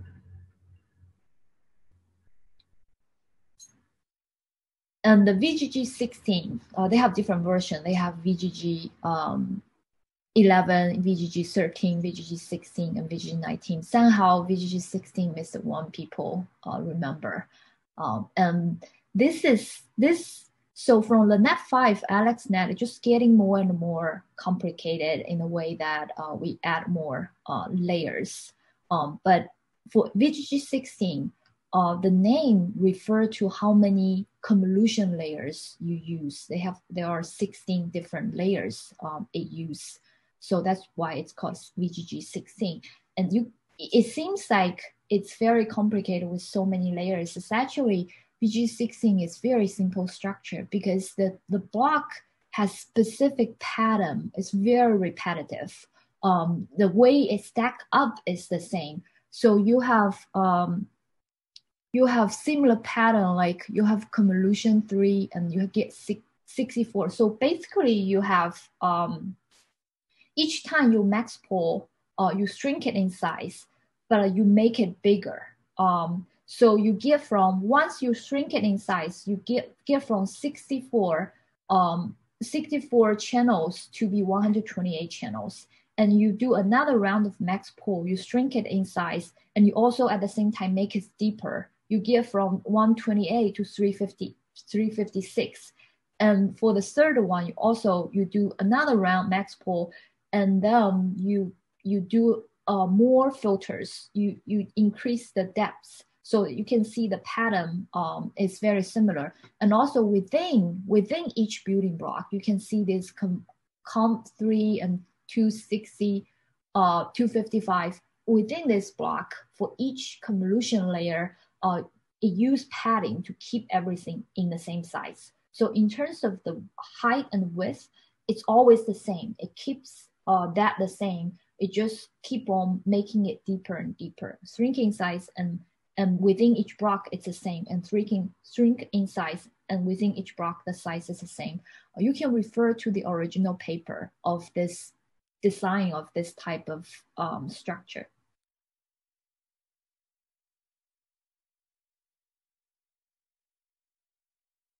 So the number of parameters is a lot. You can see the in this different structure, you have 11, 13, 16, 19, and for VGG 16, that's column D, we have 138 million parameters for this website, for this structure. But all these three, from the Net5, AlexNet, and VGG16, they are all just getting more layers without too much fundamental change other than having that like have GPU and use ReLU. It's get deeper and more complex in structure, more parameters without changing the fundamental structure. And the ResNet is the one that it's sort of groundbreaking comparing to the previous couple, because it comes up the idea of skipping some layers. People asked about vanishing gradient before. As I said, if you only have 5 layers, it's unlikely to be a big problem like the Net5. But once you develop from the Net5 AlexNet to VGG16, even 19, it started to be a problem that the earlier layers impact on the output will vanish as you add more layers. So how can you keep this information to somehow prevent this vanishing gradient problem? That's where ResNet comes in. It proposed the idea of skip some of the layers. If you have activation function, you skip 2 layers. You add this activated neuron to this point. So, which also means you have to keep it the same size. You have to make sure you can add that result from this step, skip 2 steps and add at this point. So basically, skip 2 steps each time and add it forward to adjust the dense, the way information flows. So that's the idea of ResNet. So it's based on VGG19, but it start to skip some of the layers and add the value forward.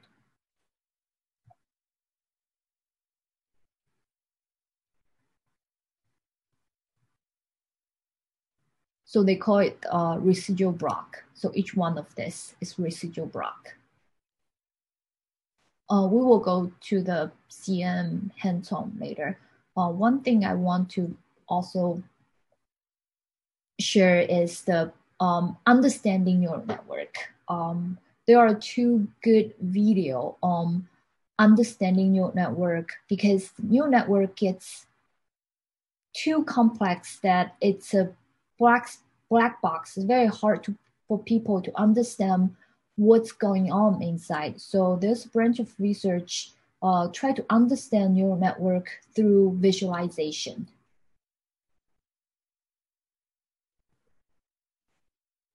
It's a short video. Recent advances in neural networks have enabled computers to better see and understand the world. They can recognize school buses and zebras and can tell the difference between Maltese terriers and Yorkshire terriers. We now know what it takes to train these neural networks well, but we don't know so much about how they're actually computing their final answers. We developed this interactive deep visualization toolbox to shine light into these black boxes, showing what happens inside of neural nets. In the top left corner, we show the input to the network, which can be a still image or video from a webcam. These black squares in the middle show the activations on a single layer of a network, in this case the popular deep neural network called AlexNet running in Caffe. By interacting with the network, we can see what some of the neurons are doing. For example, on this first layer, the unit in the center responds strongly to light to dark edges. Its neighbor, one neuron over, responds to edges in the opposite direction, dark to light. Using optimization, we can synthetically produce images that light up each neuron on this layer to see what each neuron is looking for. We can scroll through every layer in the network to see what it does, including convolution, pooling, and normalization layers. We can switch back and forth between showing the actual activations and showing images synthesized to produce high activation. By the time we get to the fifth convolutional layer, the features being computed represent abstract concepts. For example, this neuron seems to respond to faces. We can further investigate this neuron by showing a few different types of information. First, we can artificially create optimized images using new regularization techniques that are described in our paper. These synthetic images show that this neuron fires in response to a face and shoulders. We can also plot the images from the training set that activate this neuron the most, as well as pixels from those images most responsible for the high activations, computed via the deconvolution technique. This feature responds to multiple faces in different locations. And by looking at the deconv, we can see that it would respond more strongly if we had even darker eyes and rosier lips. We can also confirm that it cares about the head and shoulders, but ignores the arms and torso. We can even see that it fires to some extent for cat faces. Using backprop or deconv, we can see that this unit depends most strongly on a couple units in the previous layer conv4, and on about a dozen or so in conv3. Now let's look at another neuron on this layer. So what's this unit doing? From the top 9 images, we might conclude that it fires for different types of clothing. But examining the synthetic images shows that it may be detecting not clothing per se, but wrinkles. In the live plot, we can see that it's activated by my shirt, and smoothing out half of my shirt causes that half of the activations to decrease. Finally, here's another interesting neuron. This one has learned to look for printed text in a variety of sizes, colors, and fonts. This is pretty cool because we never asked the network to look for wrinkles or text or faces. The only labels we provided were at the very last layer, so the only reason the network learned features like text and faces in the middle was to support final decisions at that last layer. For example, the text detector may provide good evidence that a rectangle is in fact a book seen on edge, and detecting many books next to each other might be a good way of detecting a bookcase, which was one of the categories we trained the net to recognize. In this video, we've shown some of the features of the DeepViz toolbox and a few of the things we've learned by using it. You can download the toolbox at this URL and explore for yourself. If you'd like to share what you find, you can use the hashtag DeepViz. Thanks for listening, and we look forward to seeing what you discover. Yeah, this is the visualization for the AlexNet that we showed before. So you can see how people try to understand what it detects. It's not good. This is the AlexNet. Try to detect what each layer and what each filter in that layer actually try to detect. And you can see as it gets further, what it can detect becomes more abstract from the very beginning specific edge to more complicated concept. That's how it evolved to the layer.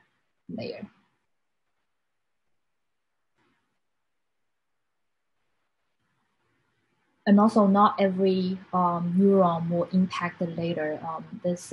They have backprop view of what are the neurons that are actually fire signal to the layer. It's actually very close to the way human brain work if you think about it.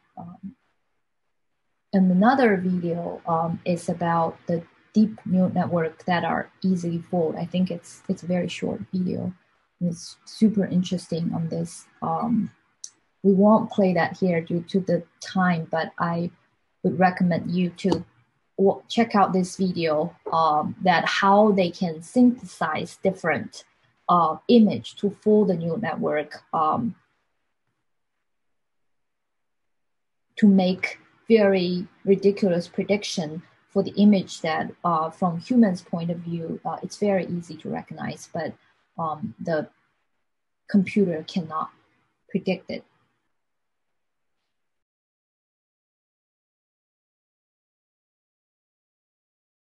For the hands-on, we have the convolutional network R data breaks.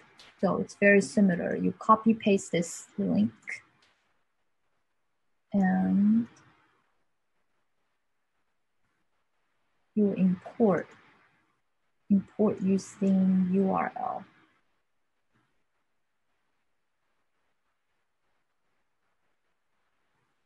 Similarly, you need to detect, or you need to attach to the course, the cluster you created. Hopefully, your cluster is still on.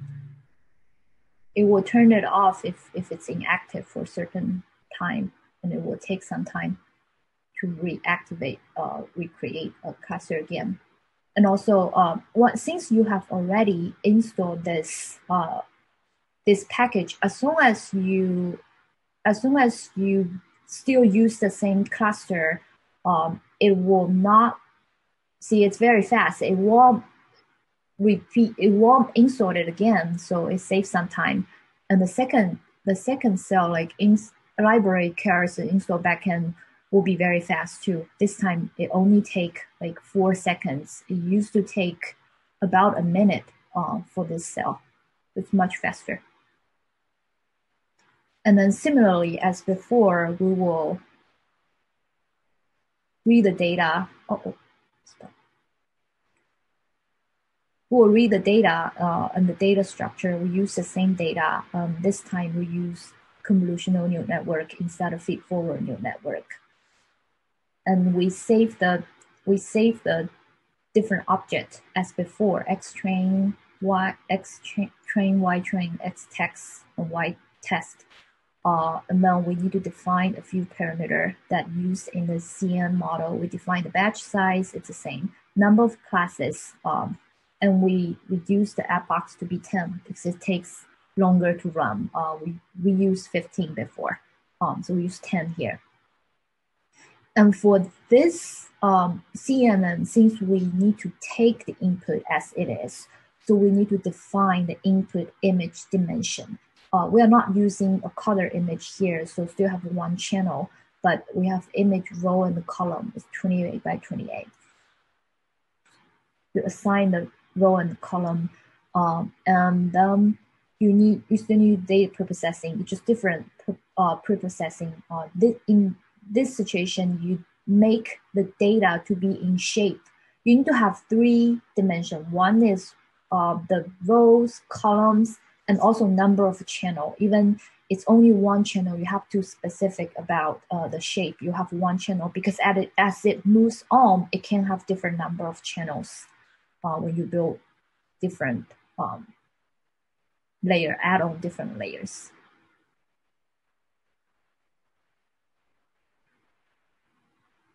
If you have a color image, it will the input shape will be image row and column and 3 channels. So you can see this time the training data, X train, the size would be, you have 60,000 training data, still the same, but the size would be, it's not 784 after we shape. Like before, we vectorize it. Now it's a 128, 128, and then 1, 28, 28, 1 array. And then we still need to scale it, input to be between 0 and 1. For the same reason, for the numerical stability. And for Y, it's the same.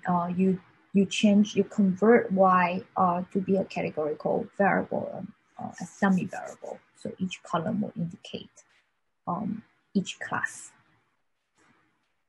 So the model fitting, the logic, the syntax is very similar, but you are using different layer now.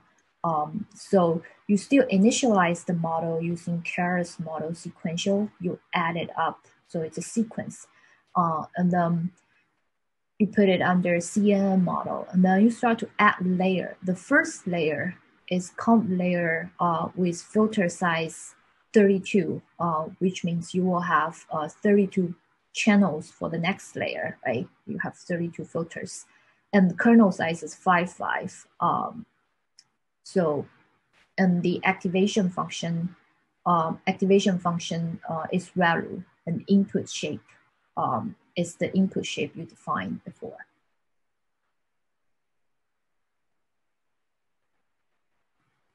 And After that, you use max polling. So max polling size, the polling layer is usually 2 by 2, just so you shrink the size in half. After polling, and you increase the number of filters in the next convolution layer with kernel size the same. And then you do another round of max polling, so it gets smaller, even smaller. And then you have a dropout. That dropout rate is 0.2. And then you flatten this before you get into the dense layer. That's the layer we used before. And then you have a new dropout, 0.5, and then you have unit 84. And then you connect to the last layer. So the units need to be the number of class activation function softmax. You can do similar, you can make similar model like the next 5 and see how it works. It will be very easy to create a structure like that using this syntax. I got to fail to create cluster request. Yeah, if you are creating another cluster, it will sometimes give you an error because in the backend, they probably still detect the previous cluster running. Try to refresh, see if you can see the previous cluster. So my cluster is still running and I didn't really use it. So if you create a cluster before, it should still be running by now. So you cannot create a new cluster. It's better not to because you already saved all the package and setting you ran last time in that cluster. So you don't need to spend extra time, do it again. So you can see the summary of CNN model. You can, it's very clear that how much parameter will be introduced by the dense layer. You see the convolution layer has less parameter because use one filter, that filter can go through all the image, all the channels. You don't, the size doesn't increase as the image size increases. The number of parameter is only related to the size of the filter, the kernel. It's not related to the size of input image. So that's a good way to control the number of parameter. If you go to the dense layer, you can see the number of parameters is much higher. And this is already closer to the output. That's why we can use dense layer. When it gets to closer to the output, you start to shrink it in size and try to make it to be able to connect to the output. That's finally you will get to 10. That's the output size.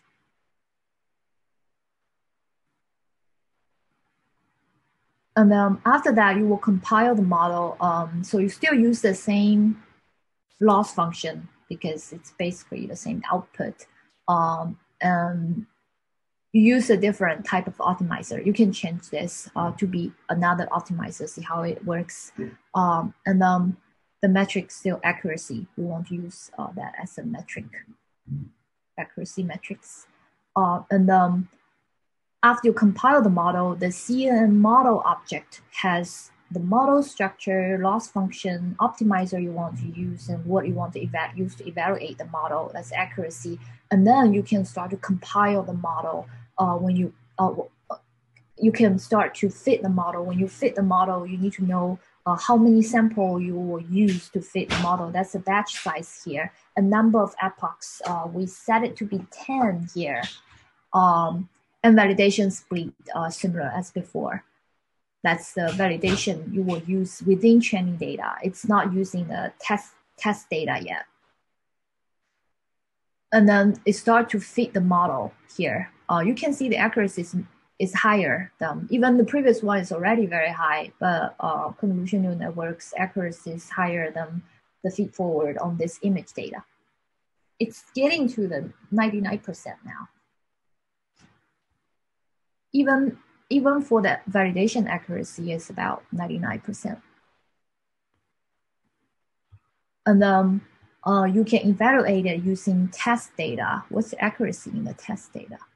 It's still 99%. So you didn't use test data before. So the test data is totally left out, and that's a good way to evaluate the model.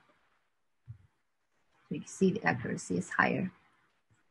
And you can, all the history is saved in the object CN history, and you can plot the CN history. If you want to customize your plot, you can just get specific metrics. So you can actually get specific metrics here by from the metrics object in CN history, and you get specific metric to plot it the way you want. We just use the default function. It's easier here. And then you can, similarly, you can predict. If you want to know, like, under the hood, how the model actually predicts specific class, again, if you go to the step-by-step, it will be very clear if you run through this example. There's a function called prediction. We actually use a function to predict Z. So the prediction, basically, after forward propagation, right, and you get X in all the parameters, you will get value between 0 to 1. Basically, you just try to find the location which one is the maximum, and you return the location. So that's how it gets the prediction. You return the location of each column, maximum value of each column. Yeah, similarly, you can see the misclassification. I think for CNN, the image that's, when it gets to this point, the accuracy is that high, the misclassified image those images are confusing to human too. Like this one, if you just let me look at it, I wouldn't know it's 3. I probably will also say it's 5, and you can try another one. So it's digit 7. Yeah, I will certainly think it's 2, or I don't know, I wouldn't think it's 7. So you can see some of the misclassified one. It's really not about the model. It's the image itself is very not clear. Oh, this one is more reasonable. I would know it's 5 if you let me guess it. But still, you can say it's 6 in some way in shape. So yeah, those are the CN. Hope you can run the notebook and you can build your own structure. You can follow the structure we talked about today. Try to replicate those structure using the Next5 and AlexNet. These two, the Next and AlexNet. See what you get.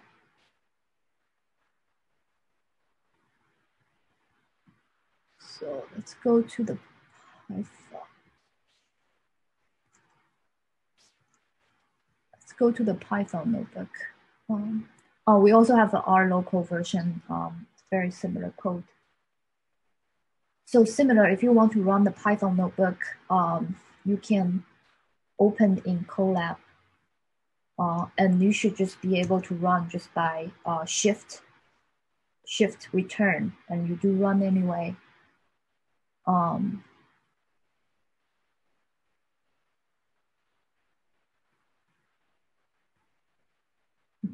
Okay, it's the layer structure is actually very much easier in Python. You can see it's very straightforward, and the reshape data, you reshape it in a similar way to be similar to what you do here in R, to make it an array of 28, 28, and 1. So that's basically what you do here. You reshape it to be 28 by 28 by 1, and you have the number of image. This is the number of image. This is number of image. The first value is number of image, and we shape it. Okay. Any questions before we move on to the RM?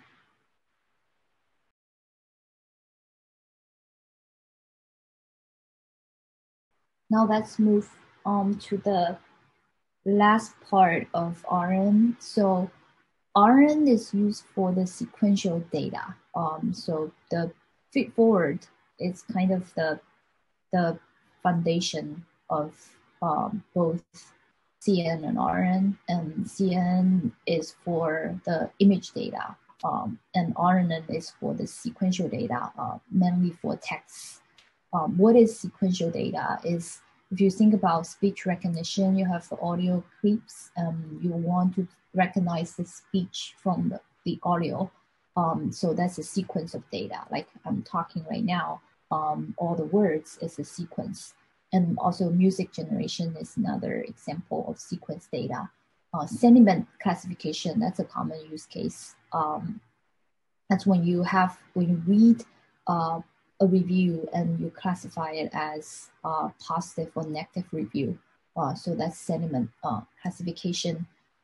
And the video activity recognition, name entity recognition is another one common in natural language processing. Is you read a sentence, you want to recognize the name entity from that sentence. Like here, Netlify and Hugo are two name entities from that sentence. So in terms of structure, RNN structure is more, it's more flexible. It has different size of input and output. It's not like, in that case, it's not like CN feedforward. It can be more flexible in terms of the structure. And there are some common types. Ignore the one-to-one that's not seen anywhere. You can get one-to-many. So it's like the music generation. You have you start with one constant or even just empty, nothing, and you start to generate things based on an initial value. So that's one-to-many, and many-to-one is it's the example of sentiment analysis. You read a review and you have a prediction on the sentiment of the review. That's many-to-one. And for all this plot, you can see the green rectangle. It means an input vector. And all the rectangle, blue, red, and green, red, and blue, those rectangles are all vectors. And green one is the input vector. And then you get to red, it's intermediate state. It's intermediate state, and then blue one is the output vector. And each arrow means a matrix multiplication. So after the multiplication, you get a new vector. So that's the representation here. And then you have many-to-many. Many-to-many, there are two types of many-to-many structure. One is the input and the output need to have the same size. For example, for the entity recognition, name entity recognition, you need to have the same size input and output, because for each word, you have to notate it as like an entity yes or no, right? Another many-to-many is like machine translation or even video clip. Those are many-to-many. It doesn't have to be the same size, because different language may use different number of words to represent the same meaning. So when you translate from one language to another, the size may differ. So we'll use the many-to-many, the same size, the name recognition as an example to explain the recurrent neural network.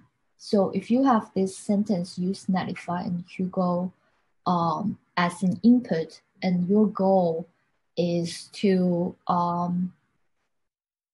get the entity of each word, to identify which word is an entity. Like use as a verb, it's not an entity, it's 0. So Netlify, it's an entity name, it's company name, so it's 1. Hugo is a static website generator, and then it's 1, it's an entity name. So that will be your response. And for in RNN, this is just one input. Each input will have different word. So this is one sentence. And for each sentence, you can have the length of the sentence. That's the TXI here. That's I sample. But for I sample, you have the sentence length. And accordingly, you have TYI. And then the first thing you need to do is to represent words. It's like the image. You need to represent the image in numbers. So that's similar for recurrent neural network. You need to represent the words. We will start from one-hot encoding. That's the naive way of doing it. It's not used in practice. Just for illustration purpose, we assume we use this one-hot encoding to encode each word to be a vector. Basically you can have a word bank. The word bank can be from just general words people use, the most common 10,000 words people use, or you can use the top 2,500 words in your training data and use that as your word bank. And then you can convert each of the word you have to be a vector with length 25,000. In this case, we have 10,000 words, potential words, and you will convert it to be a dummy variable with the location indicate location of the word. And that location would be 1. So it will be a huge vector. And after that, you can start to build the model. So you will initialize an original state that's A0, and then you initialize S0, and then you put that in. You basically pick up information at each point of time. You start to get XI, and then you get information from the left. That's the previous state at the X1. So you get information from A0. There's nothing there, so it's 0, basically 0. And then you have the current word. You read the first word, that's use. And so you read that word, that's a vector. And then you do a linear combination of that vector, that's WAX. Here we create 4 neurons in that layer. That's 4 neurons. So you will do linear combination 4 times. And then you have the WAX, and then you plus the bias term BA, and then you get the non-activated neuron. So you just get a linear combination, and you need to activate it to get A1. And in this case, you also need to connect to the output. It really depends on the structure of the specific neural network you are building. Sometimes you need to produce output. In this case, you need to have output. In other case, you don't. So you need to have an output Y1 here. So the output will be you get the A1, that's the activation function, and you do another activation to connect to the output. That's Y1 hat.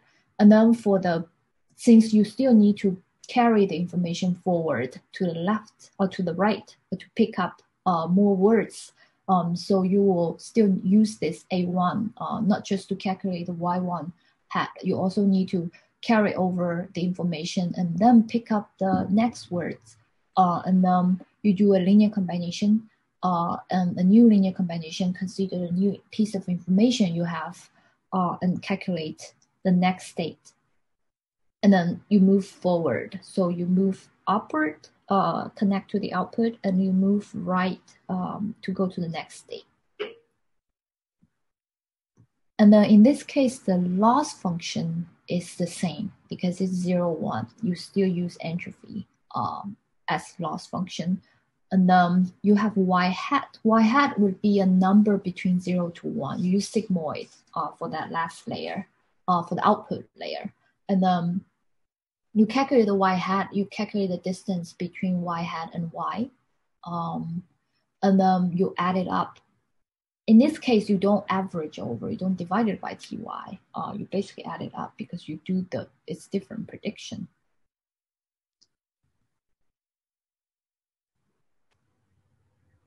So that is the forward. So you go from input to calculate the loss. And then backward will be similar. You get from the loss all the way backward propagate the information and update the parameter in a similar way, do backward propagation.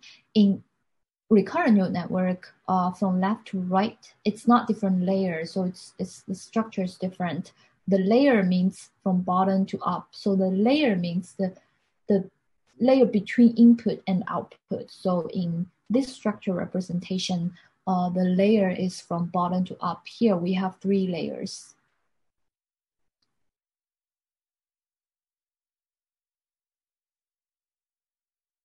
And then for recurrent neural network, if we have a long sentence from left to right here, not bottom to up, if we have long sentence from left to right, even we don't have that many layers, we only have one, even just one layers, we can have a very long sentence. So we will still have the vanishing gradient problem in this situation, which means the word at the beginning, information will lose will over time when it gets to the later of the sentence. But sometimes we want to remember the word before, we think before, we want to be able to capture that information and use it sometime later on.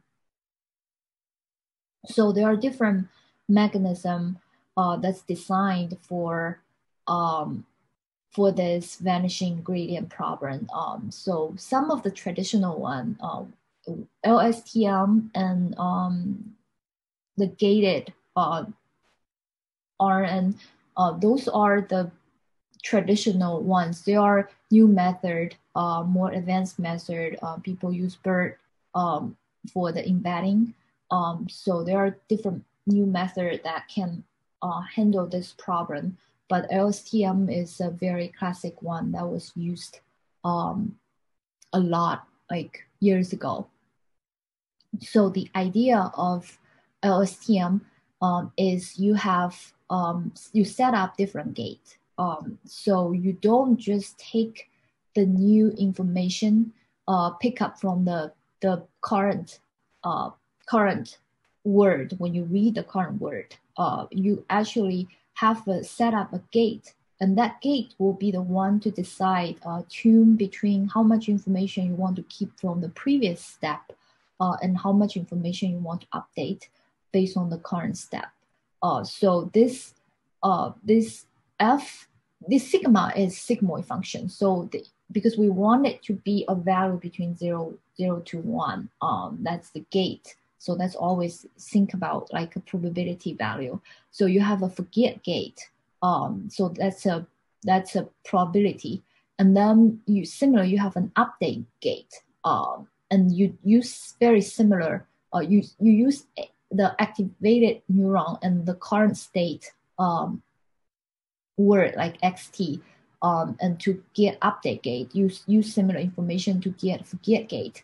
And then you don't just, in the previous setting, you basically have this linear combination, and you activated this to get the next state activated neuron. But when you have this gate, you don't just use the value, you basically use a combination. You put this under C tilde, so you hold it. You don't just use that yet. You actually update the real CT to be a combination between C tilde, that's use the current XT, and the previous CT minus 1.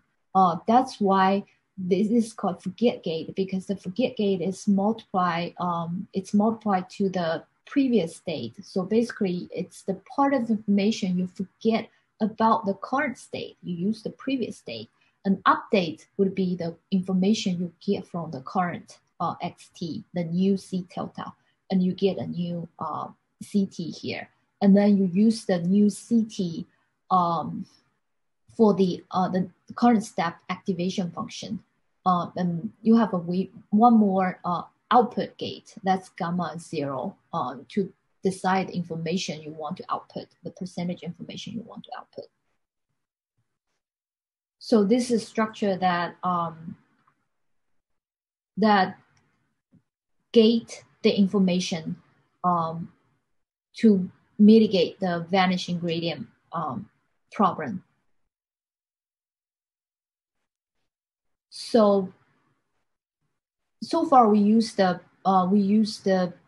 one-hot encoding as a way to illustrate how we multiply those vectors, what the structure is like, how we encode the data into the words into numbers. In real application, we don't use one-hot representation because obvious reason that the one-hot encoding can be very long. The vector can be very long. And also the vector doesn't really represent the relationship among the words. So you can have word like man, woman, but the 0, 1 basically indicate the location where that word locate in whatever word bank you use. It doesn't tell you actual information about the relationship of the word, the meaning of the word, semantic meaning, a semantic relation of the words. So instead of using one-hot encoding, there are different ways to represent words. One of the popular ones is different embedding. So for example, if you have a sentence, my favorite Christmas dessert is pumpkin pie in your training data, and you would like to be able to deduct that. If you see another sentence, my favorite Christmas dessert is apple, you will know it also should be a pie in a very high probability, right? So you need to, in order to do that, you need to know more about the relation among those different words, pumpkin and apple. In some way, they are all related to food. So here's the idea behind the word embedding is to, instead of just using the location, you use the feature. You try to capture the feature of different words. We don't know what are those features. You can assume some of the feature. It's like the factor analysis in statistics. So when you do factor analysis, you don't actually know what are those factors. You basically just get a set of number of factors that can best represent the word, explain the variance. That's basically what it does. And then in order to know what are those factors in stats, when you do factor analysis, you will go back to look at what variable contribute to that factor, and try to explain what is that factor. So it's very similar here. You can define how many features you want to extract from the words, but you don't know what exactly are those features, which here, just for explanation, we assume there's a feature called gender. And then you just basically represent the word in terms of this feature. Okay, what's the score of this word according to this feature? So man, maybe it's positive or negative 1, and women, it's positive 1. So you can see the relation between men and women will be the opposite in terms of gender. And similar to king and queen, it will be the opposite in terms of gender. And apple and pumpkin, they are food. They're not so related to gender. So maybe the score is very small. So that's the idea of fictionalized representation. So what you do is you define the number of features. For example, you want to detect 200 features, and then or 300 features, and then the algorithm will learn the most possible likely score according to different features that can capture the relationship among those words. Based on how often those words happen together, you can use different like skip grams and how those words happen or locate in different sentences and how they relate to each other. So in this way, for each word, you'll have a much shorter vector. You don't have 10,000 or 2,500, depending on how many words you have. The size is decided by how many features you want to detect. Usually it will be 100 or 200. So here we have 300 features, and you can use this feature to represent the word, and then it will be a much easier question to answer if we have those featured representation. For example, if you have man versus woman, and king versus something. You want to get the word that can represent similar relation that men versus women represent. So how do you do that? You basically try to find a vector that the vector's distance, the distance between king and the word will be similar to men and women.